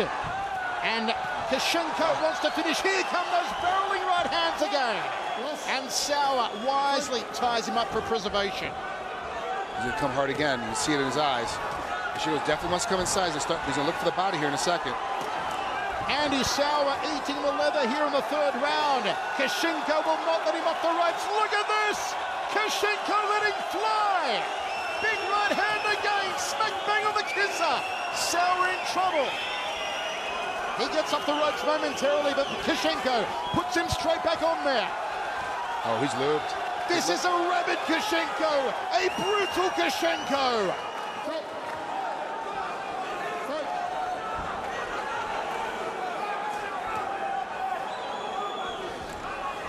Stepping in nice and tight. He let him off. He's backing off. I don't know if Koshenko got tired.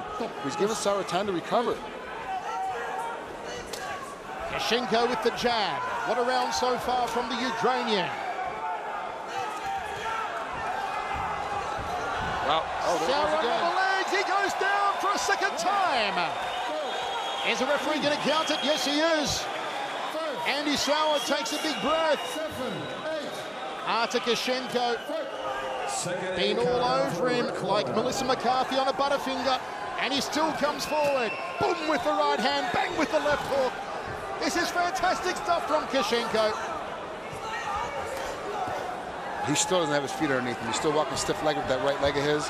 His left leg is barely moving correctly now.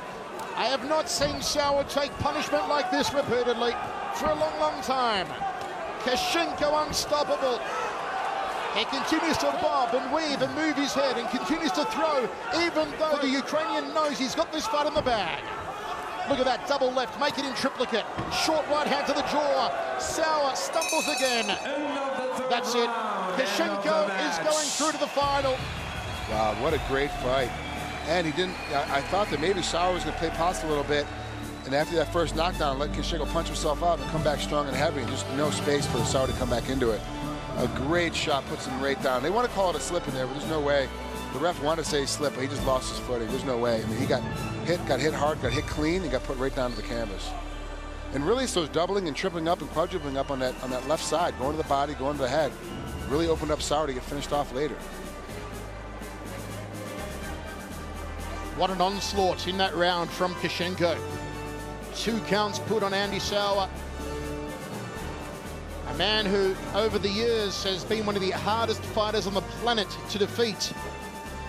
153 fights. Will now incur just his 12th loss. Give a big hand for these 2 fighters in this wonderful match.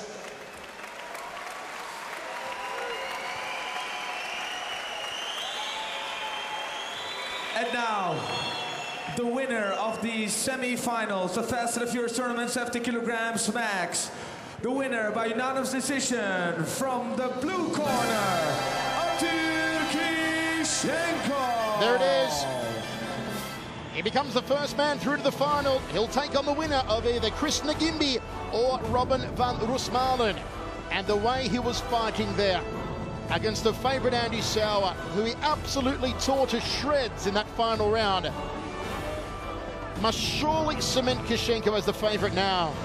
He came in at plus 250 overall to win the tournament. Andy Sauer bows out this time. Andre Menard in his corner. It is not to be, though, for the former 2-time K1 Max World Champion. And, folks, when we return, it will be Chris Ngimbi, the current It's Showtime 70-kilo World Champion, to take on the complete underdog, Robin van Roosmalen.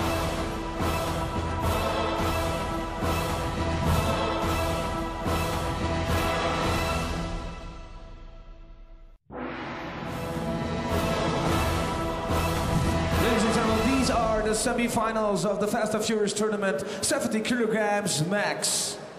This fight will be 3 rounds of 3 minutes according to Showtime rules.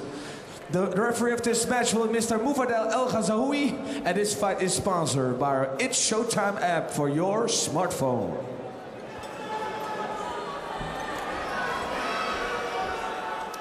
Semi-final number 2 for the right to take on Artur Kishenko in the final.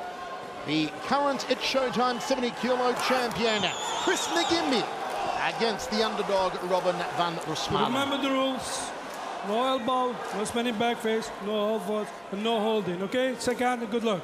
Step back. Ngimbi comes in at minus 215, van Roosmalen at plus 175. Time. Ngimbi currently riding a 6-fight winning streak after his quarterfinal win. And van Roosmalen pull off an upset here. Nice start from Ngimbi. Checks the low kick. Look out for the flying knees. Opponents the size of Robin van Roosmalen are tailor-made for the jumping and step-through knees of Chris Ngimbi. Just look what happened to Willy Burrell in Lyon. Inside leg kick from van Roosmalen. Nice high knee from Ngimbi. Van Roosmalen tries to counter with the hands. Ngimbi does have a habit of dropping his hands. If he is going to be exposed, that's where Roosmalen does it. Yeah, the biggest thing with van Roosmalen is that, you know, when he gets inside, he keeps his hands up high by his temples, but his elbows are flared out. That's dangerous for Robin if he wants to worry about that knee coming up through the center. Honestly, Ngimbi is one of those guys that can throw that knee like he throws a front kick, like he throws an inside leg kick. It just comes from no place. He throws it right up the center. If he taps you a little bit with it, he can get a quick, easy TKO, but he'll get the full knockout right away. Robin needs to keep his elbows inside. 5'7" of Van der Smalen, 5'11" of Ngimbi. Ngimbi with a background in karate, kickboxing, and Muay Thai. Van der Smalen, a Muay Thai stylist. Methodical and clean, athletic. And that's the two styles we're seeing here. Van der Smalen loves to step inside, takes his time, pushes the pace, chases you down, stalks you down, beats you up. Ngimbi's going to be, he's one of those guys, he's going to stay on the outside as much as he can. And when he goes, he'll explode all over you. Very dangerous. Jab from Ngimbi, round kick to the midsection. Scoops the round kick of Van der Smalen.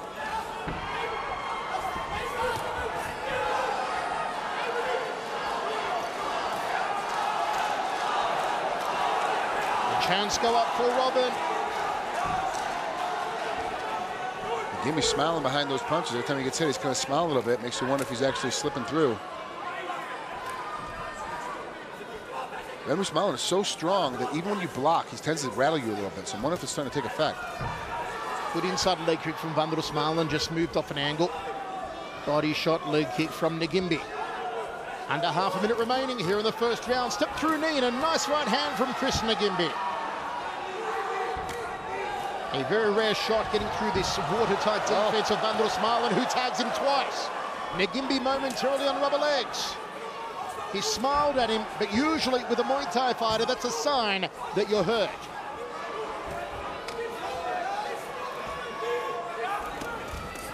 Oh, Ngimbi got counted again. Van der Smalen finishes the round well, and I say he takes it, Frank. Yeah, I agree. I think he won it. Not that he stole it at the end there, but he definitely did more damage and knocked him out in the last 35, 45 seconds. Because he got inside, he was able to throw an overhand left and caught him twice with that in two different sequences. That's a great job by Robin. Because really, Ngimbi's got such a great head motion, head position, fight game. That's tough to hit him if he has his hands down. He caught him early, caught him flush. Speaking of good motion, have a look at this round again here, folks. Van der Smalen going to the body, step through knee, then he caught him with a beautiful left-right combination.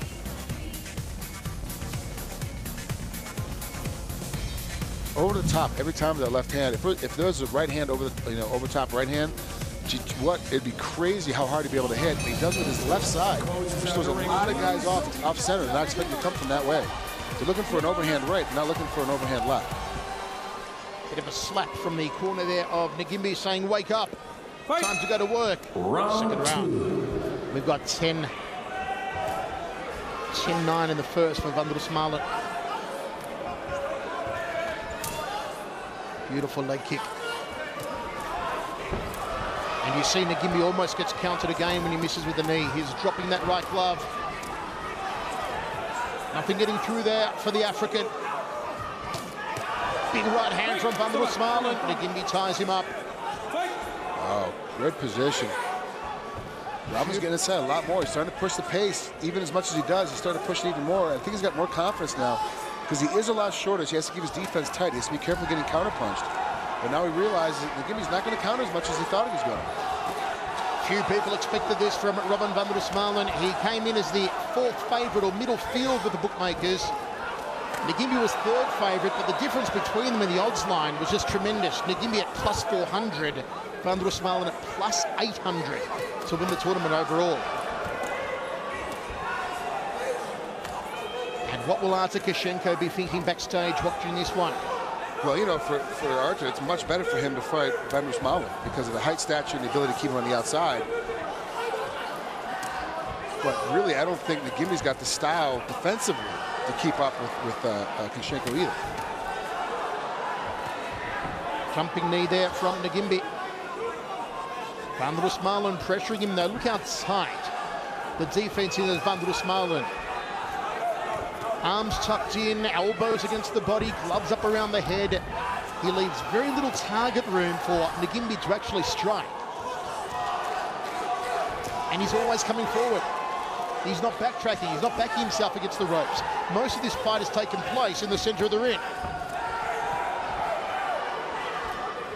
Come on. Fight. Chance for the leg kicks here for Ngimbi. He fires a knee, but again, caught on the forearms. There's the leg kick. And another one. Hey, come on. Wow, great position. Getting inside nice and tight. He's got to be careful, though. He's starting to drop his hands a little bit more. He's starting to get hit. Oh, Van Smallen, big left hand. Nagimbi on rubber legs again. He was almost ready to take that trip down the boulevard of broken dreams.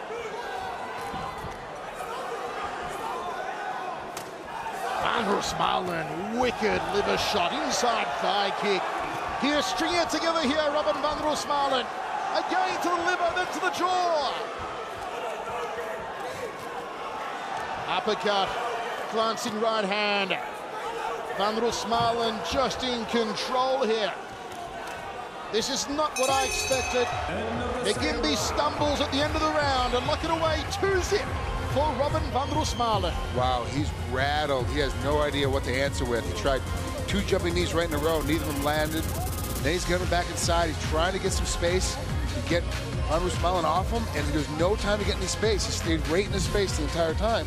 There's nowhere to go. And now these punches are starting to land clean. We said earlier that if Nagimbi doesn't get his hands up and keep tight defense, he's going to get hurt. And Van Smallen is definitely taking advantage of the fact that there are a little bit of holes, and now he's starting up wider and wider as this fight goes along. And Robin Van Smallen pull off an enormous upset. And he, over the next 3 minutes, eliminates the African, eliminates the world champion in this weight division. Yeah, and I think he will be able to be honest with you. I think if he keeps the pace that he's been going, I think we're going to see him in the finals. Third and final round. Second, last round. 2 rounds to Robin Van Smallen of the Netherlands. Round 3.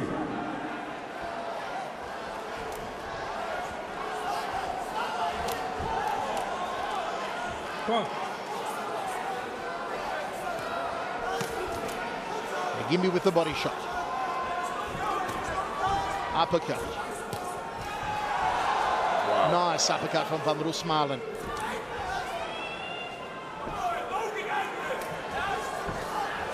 Getting off 2 of those inside leg kicks just above the left knee of Nagimbi. That will affect Nagimbi's ability to throw the jumping knees.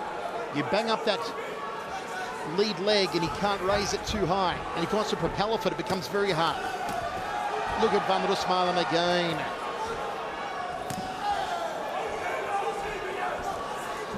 A little Dutchman with more combinations than a bank safe is staring down the barrel of a berth in the final against Lukashenko.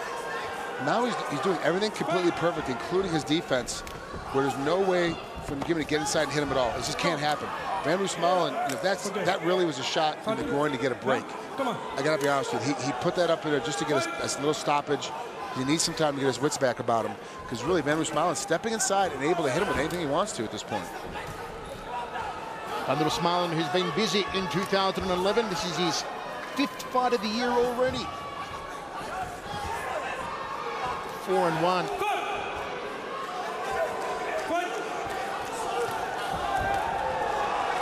And 7 fights in 2010, going 5-2.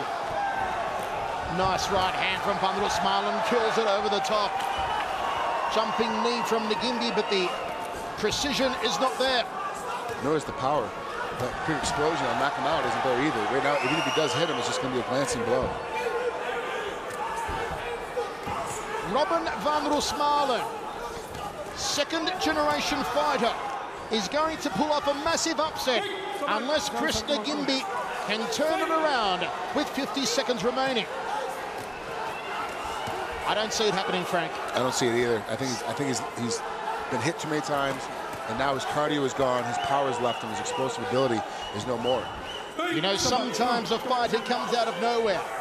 Sometimes they are just on. They have a night where they are gliding across a lake towards victory, and that night tonight seems to be for Van Smallen. He has fought 2 faultless fights so far.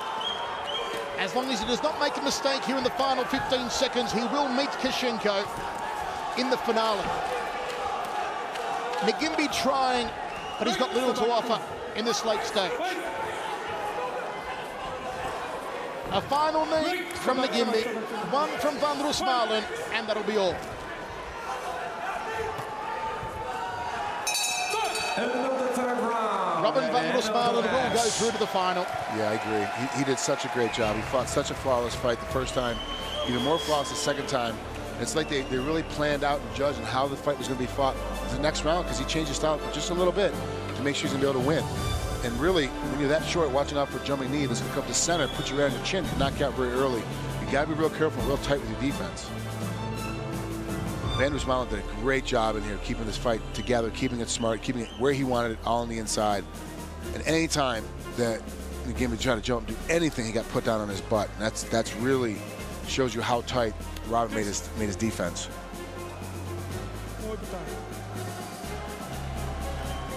Ngimbi will be out here. We will not get a dream final of Ngimbi versus Kishenko. We will get a very much surprise final of Van Roosmalen and Ladies and Kishenko. gentlemen, we have a winner of this contest by 4 against 1 from the red corner, Robin Van Elation. Roosmalen. And rightly so. They are bringing the house down for Robin Van Roosmalen, the man who came in at plus 800 to win the tournament overall, the man who came in as the replacement for the great Giorgio Petrosian, has found himself in the final match.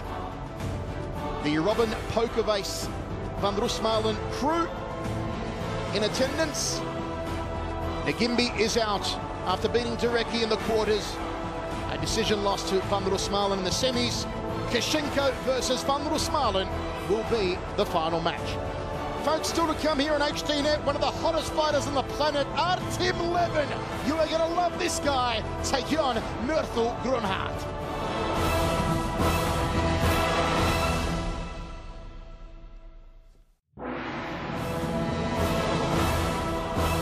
Ladies and gentlemen, we are still here at the Fast and Furious 70 kilograms max 8-man tournament. Now the fighters have a little bit rest, and then later on we get the finals. And right now it is time for the It's Showtime world title fight, 77 kilograms max. And the first fighter making his way to the ring, fighting out of the blue corner, representing Suriname. Please welcome the Predator, Myrtle Grunhardt.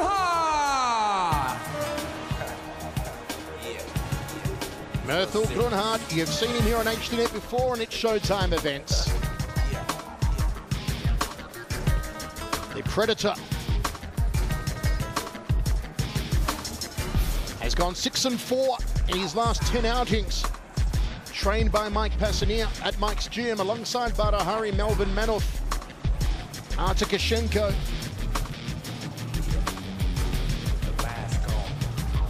Grunhardt, born in Suriname, in South America, a country that gets very little play on the world stage, the world of politics, the world of economics, in the sports world, except of course for kickboxing, because the likes of Remy Bonjaski and Tyrone Spong and Ernesto Hoost all hail from Suriname. Grunhardt, the 2010 EMTA K1 Rules European champion under 76 kilos, the Octagon champion in Italy. That is a promotion called Octagon, not actually fighting in an octagon, in 2008. He's beaten the likes of Amir Ziada, Errol Conning. There will be a gallant opponent here for Artem Levin, as gallant as anyone can be when fighting Artem Levin. And his opponent in the It's Showtime world title fight, 77 kilograms max, and also the current holder of the world title, representing Russia, fighting out of the red corner. Please welcome Artem Levin. You talk about one of the finest pound-for-pound fighters on the planet in any fight code. You talk about the current 77-kilo world champion, Artem Levin. I mean, this guy is just outstanding and so hard to beat. An incredible record of 62-3 with 28 knockouts. He comes in tonight on a tremendous 20-fight winning streak. That streak, mind you, only extends back to January 2010. Can you believe it? It's not even the end of 2011 yet, and he's already had 20 fights in just over 18 months and won them all. And we're not talking about average opponents here either. He beat Kalklai by decision in Russia. He beat Dimitri Valent by decision in Italy. But most impressively, he beat the contender winner, multiple world champion Yodsanklai Fairtex in Beijing. He's beaten so many ties, it's ridiculous. Wins over Matsua, over Nonthanan Porkromak, over Nonsai. The list goes on. Artem Levin, not unlike Tyrone Spong, he began his career much lighter at 67 kilos, won gold there as an amateur. Moved up to 75 kilos, won gold there. Moved up to 77 kilos and won the Showtime world title. Then moved up to 79 kilos and won the WBC World Light Heavyweight title. He has done it all. He can still do a lot more. Artem Levin. Frank, I'm excited for you to see this guy in action here. We've been talking about him all week. I can't wait to see him in full live action, see what happens with him. Ladies and gentlemen, this is the It's Showtime World Title Fight, 77 kilograms max. And this will be 5 rounds of 3 minutes according to the Showtime rules. And the referee of this match will be Mr. Joop Ubeda. And this fight is sponsored by Super Pro Samui. Artem Levin comes in the favourite, minus 275. Myrtle Grunhardt at plus 215. Melvin Manoff, Mike Passanier in the corner of Myrtle.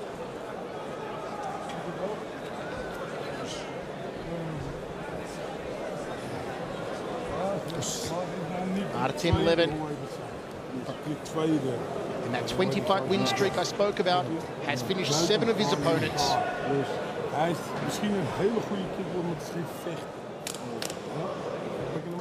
Actually won the qualifying tournament to be a contestant on season 2 of the Contender Asia, which unfortunately never went ahead. They are currently filming the Challenger Series, which is very similar, in Malaysia, but not the Mark Burnett Contender Series, which of course was won the first season by Yodsanklai Fairtex when he beat Australia's John Wayne Parr in Singapore. Artem Levin did beat Yodsanklai, as I said earlier, in Beijing. Michael Chavello, Frank Drink with you. Grunhardt will be a very hard man to knock out. Artem Levin will start slowly and pick up as the rounds progress.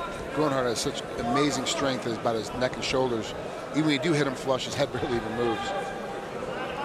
We are now at 5 rounds due to this being a world title defense for Artem Levin, 77 kilo title. Look at that. Look at the reach on Artem Levin, the size of his arms. The way he can shoot off his jab and dip his body shot off the lead hand. Superb. Gets out of the way of the inside thigh kick from Grunhardt. Nice right hand from Grunhardt to the jaw. Levin evades the second one. That's what Grunhardt will try and do. Get to the inside and brawl with Artem Levin. Levin wants to stay on the outside, use his reach, use his beautiful technique.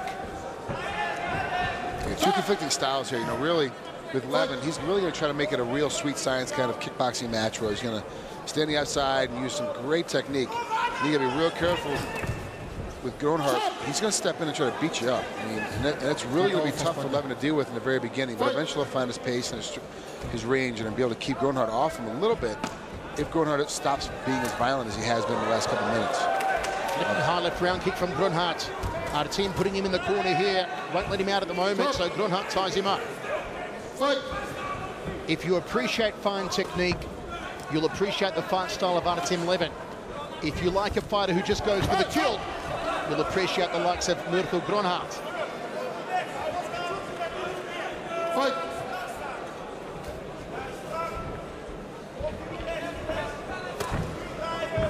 You see how Levin just measures the shot. Doesn't overcommit, doesn't overextend. Has very good efficiency of striking. Some fighters will forsake 2 or 3 shots to land 1, 3 or 4 to land 2, but not Artem Levin. Good round kick by Grunhardt and the front kick off the lead foot. Overhand right was blocked. Looking for a dump, and he gets it there, Artem Levin. Yeah, that was. I mean, that was clearly after the stop. I mean, that was a good full second. Get more than enough time to not try to go for that dump. Inside leg kick. Checks the low kick. Levin says, "Come on, strike my thigh." When you hold the left one, actually no walking, eh? Okay. Fight. There is a major difference between the rules that Levin usually fights under, full tie rules, and these Showtime rules. You cannot catch and strike once you've caught the kicking leg. You can't catch it then strike. You've got to release. Under full tie rules, you can catch the kicking leg, you can hold on to it, strike your opponent with elbows, with punches, and then sweep them down and drop them and dump them, but not under these rules. 1 round down, 4 remaining for the world's title. On a big night, we're still to come. We have a super fight between Moses Bote and Rustemir Kreshnik, and then the final, Robin van Roosmalen and Artur Kashenko of the Fast and Furious 8-man tournament.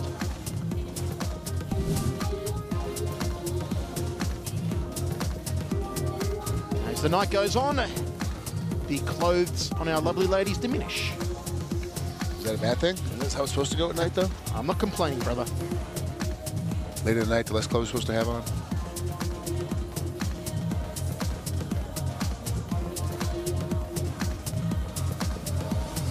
So Gronhardt has been training with Badr Hari, who recently announced that he will stop kickboxing in his final fight on January 27th or 28th, if memory serves, against Gokhan Saki on an Showtime event.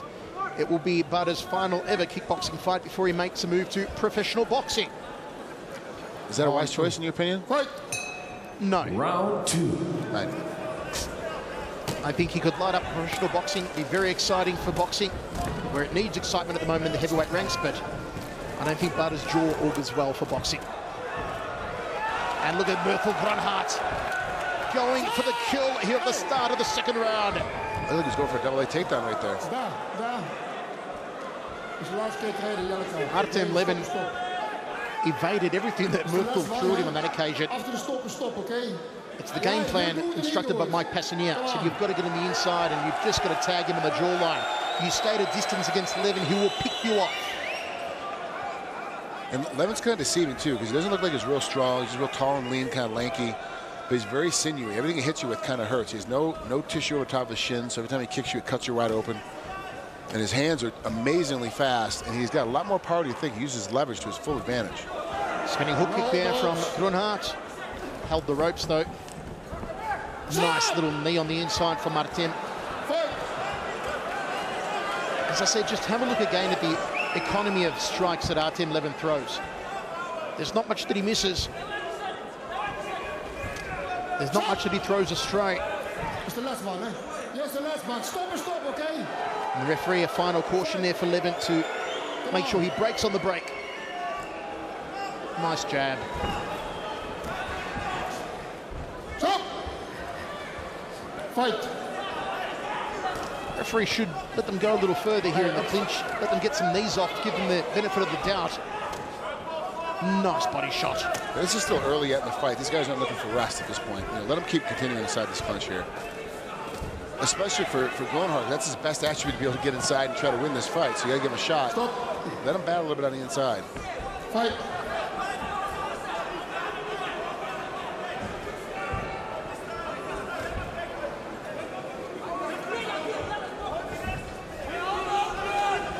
Levin with a front kick. Sits the right hand, perhaps. Nice evasion. Just got out of the way of Gronhardt's right. Front kick to the face. Catches the kicking leg. Countered with the left. Just dropped the kicking leg in time. I can see how in full tie rules he's going to give guys problems with that catching leg. That incredible reach. He's at the end of your kick, and he's still punching you straight in the face. There's nothing you can do about it. It's almost he has so much success over the ties, the likes of Matsua and Nontai and Paul Pramek, Yodson Clyde. They're all so much shorter than him. The ties don't have reach. They've all got very short arms. Los. Hey, niet met je hoofd erin. Fight. Step through knee from Levin. Gronhardt trying to brawl it out on the inside, but Levin ties him up. Fight. Such an awkward cat.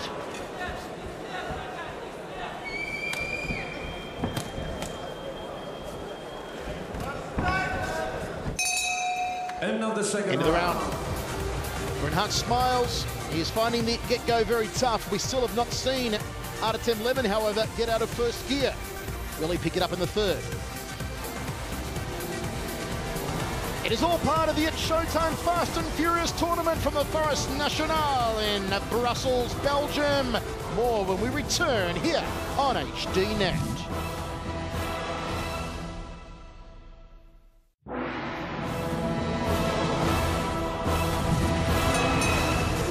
Myrtle Gronart and Artem Levin. Coach out. Melvin Manoff with the instructions to Myrtle. I'm pretty sure that I know what Melvin is saying, even though I don't speak Dutch. It would involve go to his jaw, hit him in the head hard. Geen geintjes maken. Hell of a nice guy, Melvin Manoff and Mike Passanier. And the protection they afforded me when I was shooting The Voice versus Badahari will forever be in their debt. Round 3. That was a great Voice versus. I was scared. I was sitting on the TV watching it. Third round of 5. This is traditionally where Artem Levin picks up the pace, where most Thai fighters do. Don't forget that Muay Thai fights are conducted over 5 threes, be they title fights or not. Usually due to the betting ringside, they take a slow pace in the first 2 rounds and then pick up the pace in the 3rd to the 5th. So as to enable all the bets to fully come on. And it's always sort of been a source of wonderment to me why we do that in the Western world. Particularly, I know it happens a lot down in Australia, where Australian fighters do mimic the Thai fighters in starting slow for the first 2 rounds when we don't bet on the fights ringside. But that's another conversation for another time. Nice right hand there from Gronart.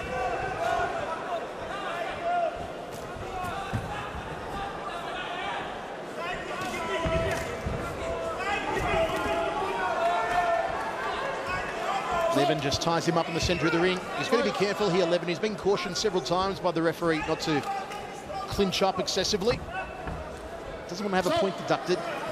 Not in a championship match. And both guys have been warned to stop at the break. They continue to fight and strike after the break has been called.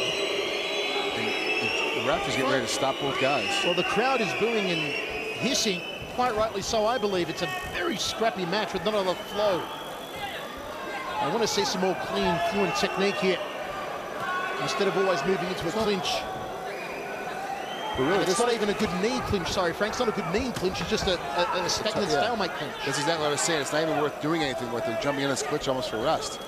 That's what I call the resting clinch. I'm just going in, I'm trying to tie up and reset, but you've done it 4 times in a row in a minute and a half. You got to move on to something else.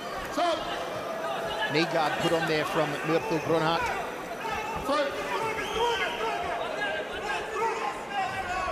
Lazy jab, and Levin a little slow to capitalise with the counter right.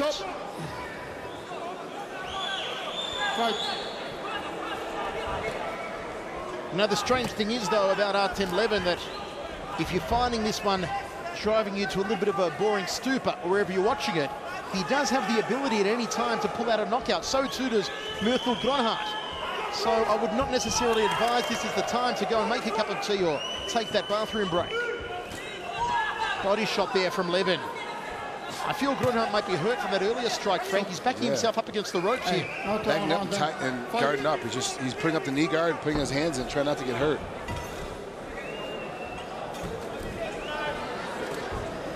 Left hand from Levin. Final seconds of the 3rd round. Well, if you forgot to buy your Tylenol PM this week, here's your cure for insomnia.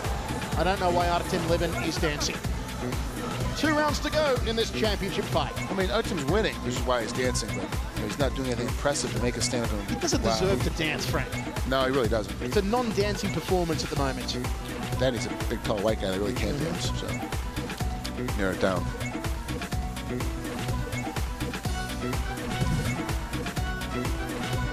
Now that's a cause for dancing right there.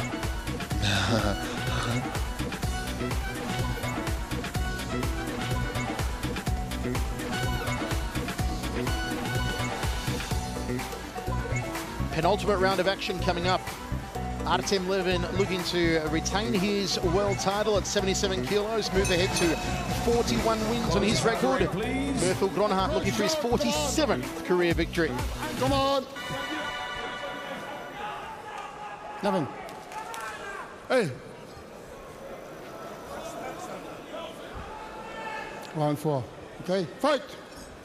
Round 4. Gronhardt immediately backing up against the ropes. It's so tough to get outside of Levin's reach. He throws a looping hook, and it's still 14 feet away from him. You know, you have so much problems getting underneath him. So even Bob and Wheaton doesn't really work. You have to beat him to the inside, and that's tough to do. Fight. No doubt Murthel would have been sparring Badr Hari in preparation for this one, given that Badr's got similarly long reach. Wow, beautifully done. That is textbook Muay Thai 101. That was great. I love when you see a guy standing, he goes to guard up and gets kicked out from underneath, and that takes so much technique and almost zero strength, but a lot of technique and time to make that thing work correctly. Stop. Hey, neem je schouder erin, hè. Fight. The ref just told him don't use his shoulder, and he hit him with his own shoulder, back him up.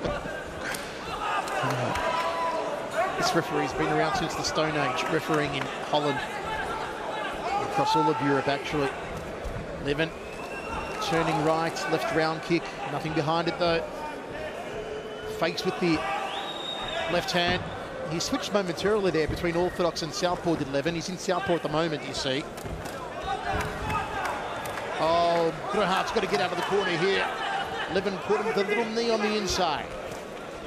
It looked like he fell down a little bit, but I think he was actually reaching for the corner post and this time where it was, which is weird to me because Gronhardt looks like now he's trying to rest again. I didn't see him get hit by anything other than being tired. I mean, I don't know why he would be trying to bury up because I think he's doing pretty well right now against Levin. Gronhardt covers up. He is allowing Levin to beat him to the punch in this round, whereas he was the one that was striking first in the earlier rounds. Murthel Gronhardt. Could be a sign of fatigue here. It's not often that Murthel has to go 5 rounds. Usually he's fighting in 3-rounders.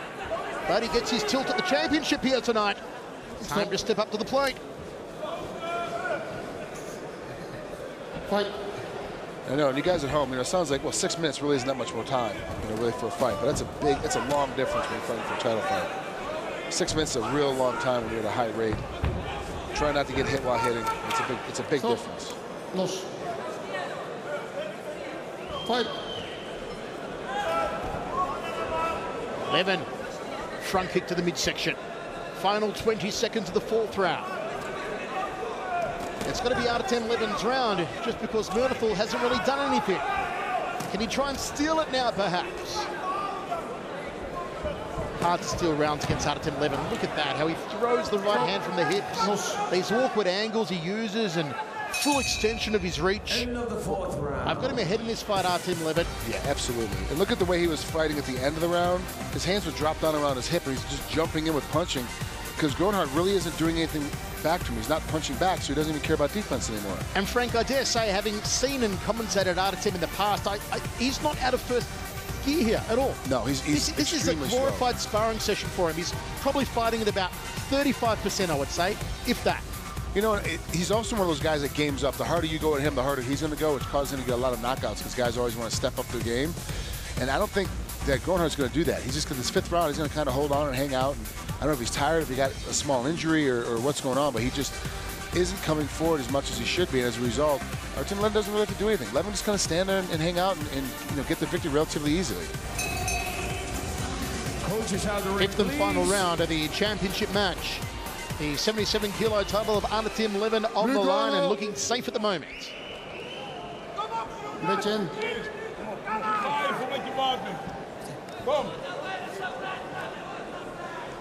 Seconds, come on. Seconds, last round. Okay? Hug, kiss, get ready to go. Round 5. Levin. A tie-up early, short knee for Artem Levin. Top bij jou, hè? Fight. Will he finally step it up a notch here in the final round, the champ? As Frank said, he's done enough and he can do enough just to win and retain the title, but he won't win any fans here in Belgium.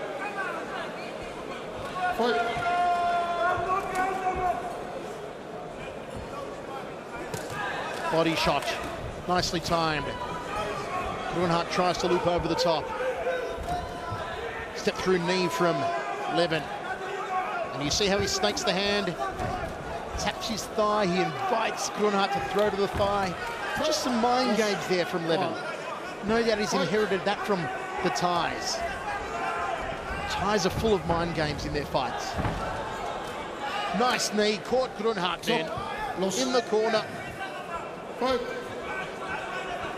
think Levin has stepped it up a notch here in the final round, Frank. But to me, he's still only in second gear now. He is picking it up. I think he is looking for a finish, but he really hasn't gone to that full-fledged we'd like to see him fight at in the past. He's gone maybe from 35% to about 42%. And look at Grunhard, he is tired now. Levin with the body shots, knee to the midsection, doubles up in it, almost folds him in half like origami. 1 minute 30 remaining, uppercut from Levin. Stop, los. Fight. Oh, beautiful knee! Grunhard goes down, that was a solid knee, the mouth guard's out, this one's over. The mouth guard spat out, Grunhard writhing in pain, he's not going to get up. Artem Levin defends the world title. Yes, now you can dance. Wow, he finally stepped up the way we thought he would. He finally accelerated about 50% and got that knee inside. That's a hard knee, Frank. Grunhard is still down. One beautiful knee strike to the midsection. Jeez. Great positioning, great timing. Finally slid it inside and got him down. And he did it so quick, I almost didn't even see him lifting his leg up to get after it. Grunhard still down, the doctor there standing over him. You know, traditionally when you see a knee knockout, usually comes from a knee to the jaw, a knee to the forehead, knee to the temple. Rarely do you see a single knee strike cause a knockout or the knee to the body. Caught him in the liver, I think, is what he was saying. He was tapping his stomach, trying to tell the doctor, the ringside doctor, that he got hit right in the liver. So that, you know, a good body blow. And that's what we've been seeing all night so far, is that everyone's going to the body, hitting that, going to the right side of the body, getting to the liver. And, you know, tonight, Artem Levin did it with his knee, which is amazing. It is a thing I love about European kickboxing in particular, the use of the body shots, particularly the dipping liver shots. There's Simon Rutz with the World Championship. Artem Levin may have bought us fifth for 4 rounds, but he turned it on in the 5th to score a very good knockout. I would be intrigued to see how Levin goes in a 8-man tournament situation, 3 fights over 1 night, Frank, if he could step up his pace to be able to do that at a high level. You know, part of the problem is too is that when you get wins like this, where you kind of bore everyone to death and you get a knockout, you're not going to step your pace up. Winner in the It's Showtime World Title fight, 77 kilograms max, and still the holder of the title from the red corner, Artem Levin. Artem Levin now takes his win streak to 21 fights in a row. He is still the It's Showtime 77 kilo, 175 pound champion. Also the WBC Muay Thai light heavyweight champion. Who can possibly stop the Lion, Artem Levin? Folks, still to come here on HDNet at Showtime from Brussels, Belgium. A super fight in the heavyweights. Moses Bote takes on Rustem Kreshnik. And the final between Robin van Roosmalen and Artur Kishenko. It has been a stunning night so far with great knockouts, high precision fighting and a lot of pace. And with 2 fights left, you do not want to go anywhere. Good to see Grunhard back to his feet. And Artem Levin, that strap affixed firmly around his waist. As we see the knee that did the damage, 1 single strike to the midsection. Have a look here. Boom, beautifully timed. It was indeed to the liver. Wow, great space. Got right underneath the elbow, right in that area. There was no place to go. Artem Levin showing how it's done. A world-class knee to the midsection. And folks, when we return, more action coming your way. Moses Bote takes on Rustem Kreshnik as the big boys throw down.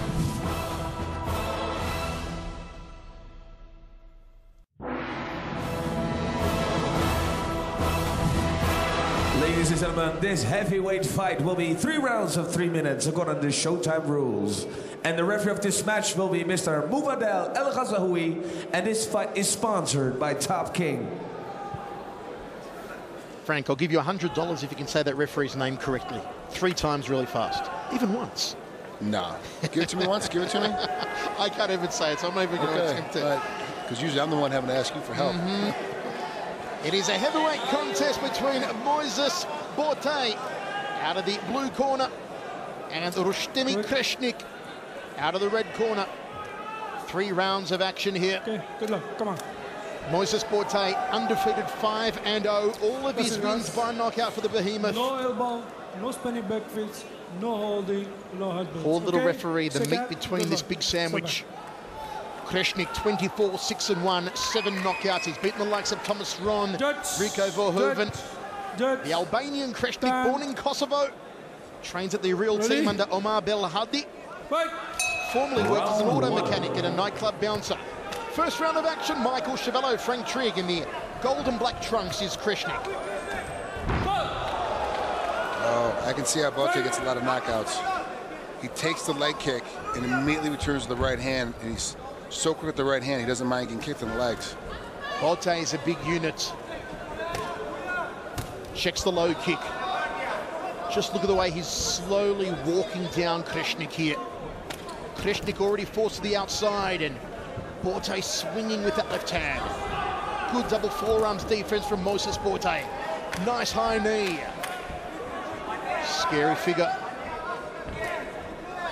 Kreshnik trying to thread the left hand through, fighting out of a southpaw stance. Now switches to orthodox. Body shot from Kreshnik. Kreshnik's got to keep moving.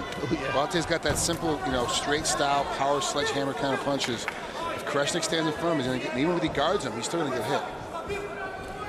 We've seen him double forearm guard a couple punches right now, and he's still getting rattled a little bit. Jab right hand from Borte. For a man of his size and relative inexperience, he is 5-0. He does throw very clean technique, Frank. Look at that jump walk right hand, step through knee, nice and clean from Borte. I like it. Great instruction. Must have spent a lot of years training before he decided to go ahead and start fighting professionally, because he's got a lot of years of experience right there. We'll see how his cardio lasts. If this one does go into the deeper rounds, though, I don't know if Kreshnik can really push him. At the moment, it's Borte that's controlling the pace, dictating the ring, forcing Kreshnik to the outside. Look at the jab.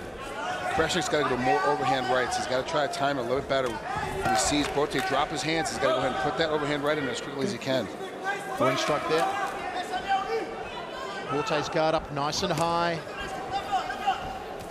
He has to be careful when he throws that jab not to lean the head back, though. Keep the chin tucked, Moises Borte. Checks the low kick, nicely done. Good anticipation for a big man. Usually, the big fellows, the inexperienced ones, can be too slow to pick up on the check.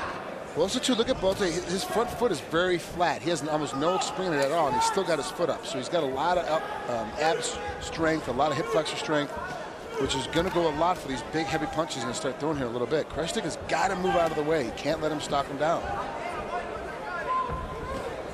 The Albanian Kreshnik with a head kick, counter right hand, double left from Borte. Nice stinging left hand again from Moises Borte. He wobbled him a little bit. Kreshnik's on his bicycle. He's trying to run away right now. He got hit a little bit with that straight left hand down the center. Stiff jab from Kreshnik. Borte outside fire kick. Oh, Kreshnik counters him. That was beautiful work from Rustemi Kreshnik. Best shot of the fight for him, but it will be Moises Borte's round. Wow, for his record, it only shows 5-0. It makes you wonder one of two things. He's got an amazing coach who really got inside of his head and knows how to keep him very stabilized and make him understand how to be able to compete at such a high level, or he's been fighting in those fights where he's got like 10 or 15 more fights that we don't know anything about.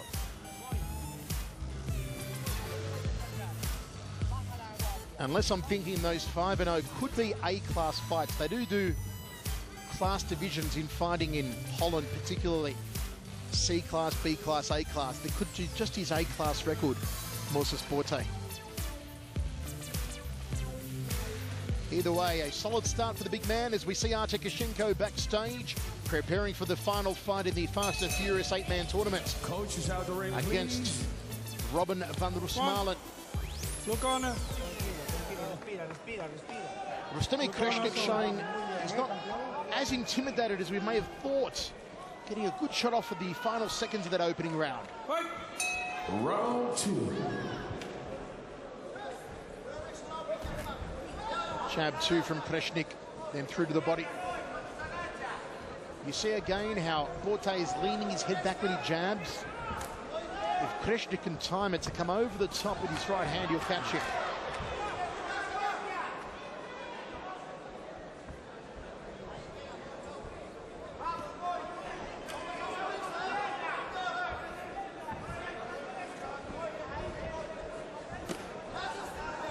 Not as confident now, Moses Forte. Oh, something happened. It looked like he got hit pretty hard by Kreshnik, or something happened. Ooh, Kreshnik going for a Forte, throws a kick to the face, lunges with the right hand. Stiff jab from Kreshnik. Wicked high left round kick, didn't find the target. Looks like Forte all of a sudden got tagged up a little bit. He's trying to back himself off. It happened again. You see Forte lift his chin up in the air. Kreshnik comes to on that occasion with the left, and once more. Kreshnik is finding his rhythm now, realizing that Forte's chin is in the air. That's the experience of a guy that's been in a lot of high-level, A-class-level fights. His 32nd career fight here for Kreshnik. He is bleeding now from the nose. Jab from Forte. He's not flowing with the confidence that he had in the first round of Moses Forte. Round kick to the liver. And Kreshnik counted him. It is over. Forte laid out. Kreshnik knocks him out with a beautiful counter. That was awesome. Wow. Told you the chin up was too high, Frank. Yep, and that's experience. That's where the high-level experience comes from. You realizing, hey, I'm getting beat up. This guy's way stronger than I am. He's sucking me down. I'm in a lot of trouble. All of a sudden, you hit him one time and go, hey, that chin's up. And now I have my angle. There's my opening. How am I going to get back to that chin? Bring his hands down, go to the body, come back up top of the head.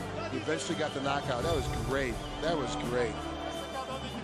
Tremendous finish there from Rustemi Kreshnik. Career victory number 25. His daughter's very nervous. Daddy, put me down. Stop it, put me down. Those people are staring. What a night here for Rustemi Kreshnik. Beautiful knockout. Let's have a look again here. Steps in, and right when he comes down with those hands dropped, he hits him right behind the ear. Oh, behind the ear, that's spot, Frank. Because he dropped, because what happened is Forte jumps in and drops that hand and a big punch. And as a result, he just leaves, a big kick, left it open, and just came over the top and threaded it. Wow, great position. It's exactly what I said before. He was leaning, putting the head up with his left hand down, and he got caught. Look at this. Left hand down, nowhere. Reaching up in the air. Worse than being down, he's reaching, so you know exactly where it is and how easy it is to get over the top of it. The winner of this heavyweight super fight by a beautiful knockout from the red corner, Rustemi Kreshnik. Rustemi Kreshnik takes it by a knockout over Moses Forte to win this heavyweight stoush. And folks, that means we have one more fight left on tonight's card. The closing betting line is in. Artur Kashenko at -225. Robin van Roosmalen at +185. Who will win the Fast and Furious 8-man tournament? Who will win 50,000 euros? Will it be Kashenko as we see him backstage? Can he finally win an 8-man tournament? Or will it be the underdog, Robin van Roosmalen? We'll find out when we return.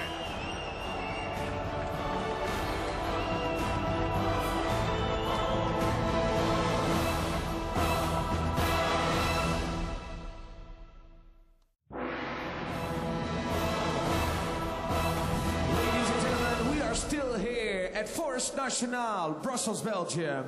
This is the It's Showtime edition number 52. And now, it is time for the final of the Fast and Furious 8-man tournament, 70 kilograms max. One of these two fighters will be the winner of the grand prize of 50,000 euros. Ladies and gentlemen, let's get the finalists here in the ring. And the first one, making his way to the ring, fighting out of the blue corner, representing Ukraine. Please welcome Artur Kishenko. What a moment here for Artur Kishenko. If there is one man over the years in the 70-kilo division that deserves a tournament win, surely it has to be Kishenko. In 2008, he came close, controversially so, when he fought Masato in the final of the K1 World Max. He lost by an extra round decision after knocking down Masato in the early going. Many people think Kishenko should have won on that night. He also lost to Masato the year before in the semi-finals of the K1 World Max. Has his time come tonight under a new coach, still undefeated since joining Mike Passania last November? Is this now the moment for Kishenko to finally win a 70-kilo tournament? And his opponent in this final of the Fast and Furious 8-man tournament, 70 kilograms max, fighting out of the red corner, representing the Netherlands. Please welcome our second finalist, Robin van Roosmalen. The crowd is behind Robin van Roosmalen. And you have to understand just what an occasion this is for Robin. He came in here tonight following a loss to Muhammad Kamal last time out in May. He also comes in as the replacement fighter for Giorgio Petrosian, who was the raging favourite to win this tournament, the two-time and current K1 Max World Champion Giorgio Petrosian. So out of nowhere, Roosmalen comes in.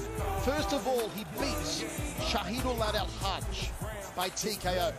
Then he beats Chris Ngimbi, the current world champion at this weight, under the Showtime banner by majority decision. Now he has the chance to upset Artur Kishenko, who came in the #2 favourite overall. Kishenko, who beat the #1 favourite Andy Sauer. Kishenko, who hasn't taken that much damage yet. What a moment here for Van Roosmalen to become a true Cinderella story. Yes, ladies and gentlemen, this is the final. One of these two athletes will win the great prize of 50,000 euros. This fight will be 3 rounds of 3 minutes according to the Showtime rules. And the referee of this match will be Mr. Mubadel El Ghazaoui. And this fight is sponsored by Facebook.com/It'sShowtimeNL. All is in readiness for the final.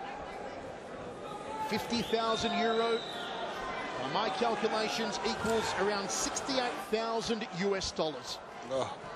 Not a bad night. 3 fights in one night. 68 grand. Not too bad. Artur Kishenko first to the center of the ring. Remember the rules. No elbow, no spanning by fist. So we're gonna no guess holding, here no that okay? Van Roosmalen has to fight on the inside. Indeed, he cannot stay at range against Kishenko. That would be a death sentence. Kishenko is going to go hard, going to go strong, and so too will Van Roosmalen. You are going to see a lot of action from the opening bell. There shouldn't be a filling out process in this one. The final. Michael Chavello, Frank Trick with you. And already those beautiful left round kicks off Kishenko. Double jab, right hand from Van Roosmalen. High knee. And a high left round from Kishenko. He's opened up like a house of fire. Inside leg kick from Van Roosmalen. Kishenko, as I said, the favourite, -225. Van Roosmalen, +105. Nice jab off southpaw stance from Kishenko. All tied up, nowhere to go. Referee separates. Kishenko probing. He was fighting orthodox earlier in the night. He's southpaw here in the final. Is he hiding something? Is he protecting something? Or is he just trying to confound Van Roosmalen? Van Roosmalen on the inside, catches him on the schnoggin. He'll be breathing out of the back of his head after that one, Kishenko. Outside leg kick from Van Roosmalen. Kishenko dips the liver, and again, attacking the organ. Kishenko's guard has opened up quite a bit from the last fight. And Van Roosmalen's finding a way to get inside. Every single time he wants to throw that straight right hand down the center, he's getting his way in there. Kishenko the busier of the two so far. Sitting behind the jab. Throws the left down the corridor. It's an aggressive start for Kishenko. Van Roosmalen forced to cover up at the moment. He's got to choose his time to go on the inside. Now he gets there. And Kishenko puts him at range with the jab. Body shot. High knee. Tie clinch and knee. Nicely done from Kishenko. Threads the jab again. The Ukrainian working his hands well. Van Roosmalen covers up, not letting anything get through the forearms. Backs Kishenko against the rope, but the Ukrainian springs off back to center ring. Body shot, uppercut, right hook, outside thigh kick. Kishenko putting down the points. Van Roosmalen goes to the body. The double forearms guard of Van Roosmalen is exquisite. Left hook. It's the shot! It's the shot! It's gonna happen! Robin Van Roosmalen has shot the kickboxing world! Oh my God. Wow. From no place. Undersized. Completely supposed to be overmatched in this fight. Was not supposed to have the height, the reach. All he had was the power to get in there, and he completely sneaks all the way inside and gets in and knocks out Kishenko. That was a huge victory. What a great shot. He's only ever been knocked out twice before in his career, Kishenko. Last time was back in 2010 in the third round. Before that in 2007 in the second round. He has never been knocked out in the first round. What was that, 47 seconds? Incredible. Van Roosmalen, the underdog of the tournament, out of nowhere. The replacement for Giorgio Petrosian. He's gone through to win. What a great job. That's amazing. Amazing to be able to pull this off. He peaked at the right time. He obviously had his technique down, stayed with the game plan. His coaches put him together perfectly. Look at that left hand again behind the ear. Perfectly timed. One strike. And the thing about it is that it wasn't the only strike he was trying to throw. He threw a three-punch combination, but only one punch landed before he fell down. That was the beginning of the three-punch combination.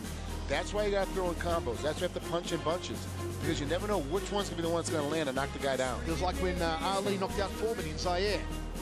Punch got him, then he threw a couple after that and just let him fall to the ground. Yeah. Beautiful. Yeah. Man, that's amazing. What a great shot. Right at the temple. Look at this. Left hand right over the top. Wow. I can't believe it, Frank. I mean, if you asked me who was going to win this tournament at the start of the night, I mean, Sauer, Kishenko, the favourites, Nekimbi on the other side of the draw. Yeah. Van Roosmalen would not even have figured at all. 50 kilograms max. The winner by a knockout in the first round. In the quarterfinal, he broke the tooth of Shahid Oulad Al-Haj in the second round. In the semi-finals, he took out the world's champion at this weight, Chris Nekimbi, by decision. And here in the final, in the first round, in under a minute, he's knocked out Artur Kishenko with a left hook of the highest order. Robin Van Roosmalen, your champion, and Tyrone Spotton there congratulating him. What a moment for Van Roosmalen. What a moment for his camp. What a moment for his father, William Van Roosmalen, who we said earlier had knocked out Vitaly Klitschko back in the day when Klitschko was kickboxing. And now his son has just knocked out Artur Kishenko. Okay. At first we start $68,000 for Mr. Kishenko. And he's not a big middleweight either, 5'7", the number 2 150 of pounds. this tournament and winner of the check of 20,000 euros. The number 2 of the Fast and Furious 8-man tournament, 70 kilograms max, Artur Kishenko. Kishenko just seems to have bad luck when it comes to 8-man tournaments, Frank. He just can't seem to go that little extra and clinch one of them. It's such a tough format to be in, really, to get through and be able to have the game, you know, have the fortitude to last through 3 fights at night. It's so difficult. And then really a lot of it too is a little bit of luck of the draw. You know, a little bit has, you know, who do you draw in the first and second rounds? how do the fights go, and then what's going to happen with the opponent across the other way. I mean, you cannot deny the fact that Kishenko, probably out of everyone tonight, did look the best. He was incredible to watch all night. He brought the aggression, he brought the power, he brought the technique, he kept coming forward, but he made just one cardinal mistake of dropping his hand, and it took just a split second for Robin van Roosmalen to capitalise. That's the game of kickboxing. Yeah, I mean, that's the way it goes in all athletic competition. I mean, really, in team sports, you've got a shot to cover up a hole. Every now and again, you know, a guy may break away, but you can cover up the other guys on the field. In contact sports like this, whether it's kickboxing or mixed martial arts, one small mistake ends the whole night. Look at this guy, Robin van Roosmalen is definitely stepped up, and I'm so surprised because I agree with you. Like, he was not on the radar at all. Just as a replacement came in and just kind of the guy's going to be there, and he shows up and wins the whole thing.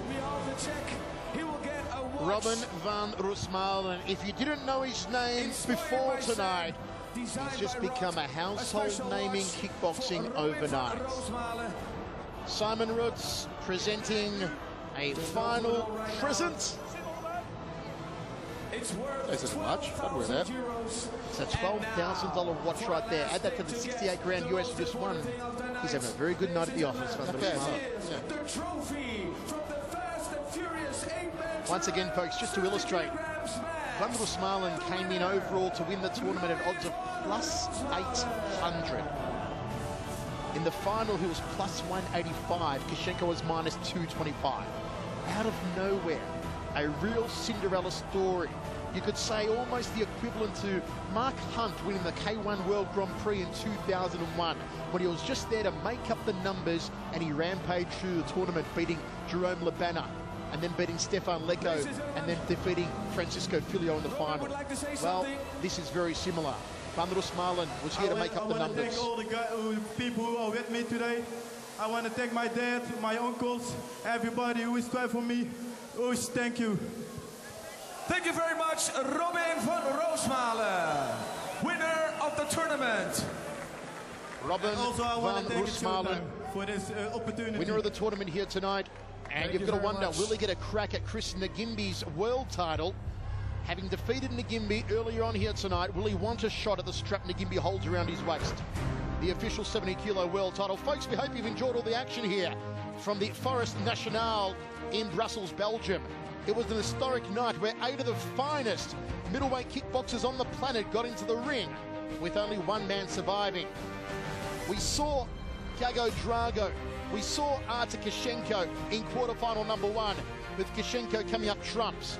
Andy Sauer had a tough go against Gregorian in quarterfinal number 2, but Sauer came through, but it was a damaged Andy Sauer, wasn't it, Frank? We saw against Kishenko in the semis. A lot slower coming through in the semifinals. Didn't have as much power behind himself. Really couldn't step himself in, and finally got knocked down and knocked out.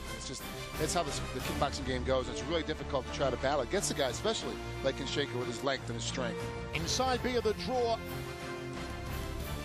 it was Ngimbi and Van Roosmalen in the semi-final. Ngimbi was touted again as the favourite, but Van Roosmalen overcame the odds to advance. Myrtle Gronart had a tough fight against Artem Levin, who was riding a 20-fight win streak in this 77-kilo world title defence. A snooze fest, a cure for insomnia for the first 4 rounds before Artem Levin delivered one solitary knee to the liver that knocked out Myrtle. And how about this KO? Kreshnik over Borte in a heavyweight slugfest. And that took us, of course, to the final match where Robin van Roosmalen defeated Artur Kishenko and claimed €50,000. Folks, wherever you watched on here on HDNet, we hope you've enjoyed all the action. As once again, HDNet continues to be your home for mixed martial arts, kickboxing, and a whole lot more. We are bringing you the biggest events from around the world, and it's going to continue. So make sure you stay tuned, and we'll keep bringing you the biggest and best action from myself, Michael Chavello, my verbal sparring partner, Frank Trigg, and all the crew at HDNet. We say thank you at Showtime. Congratulations, Robin van Roosmalen.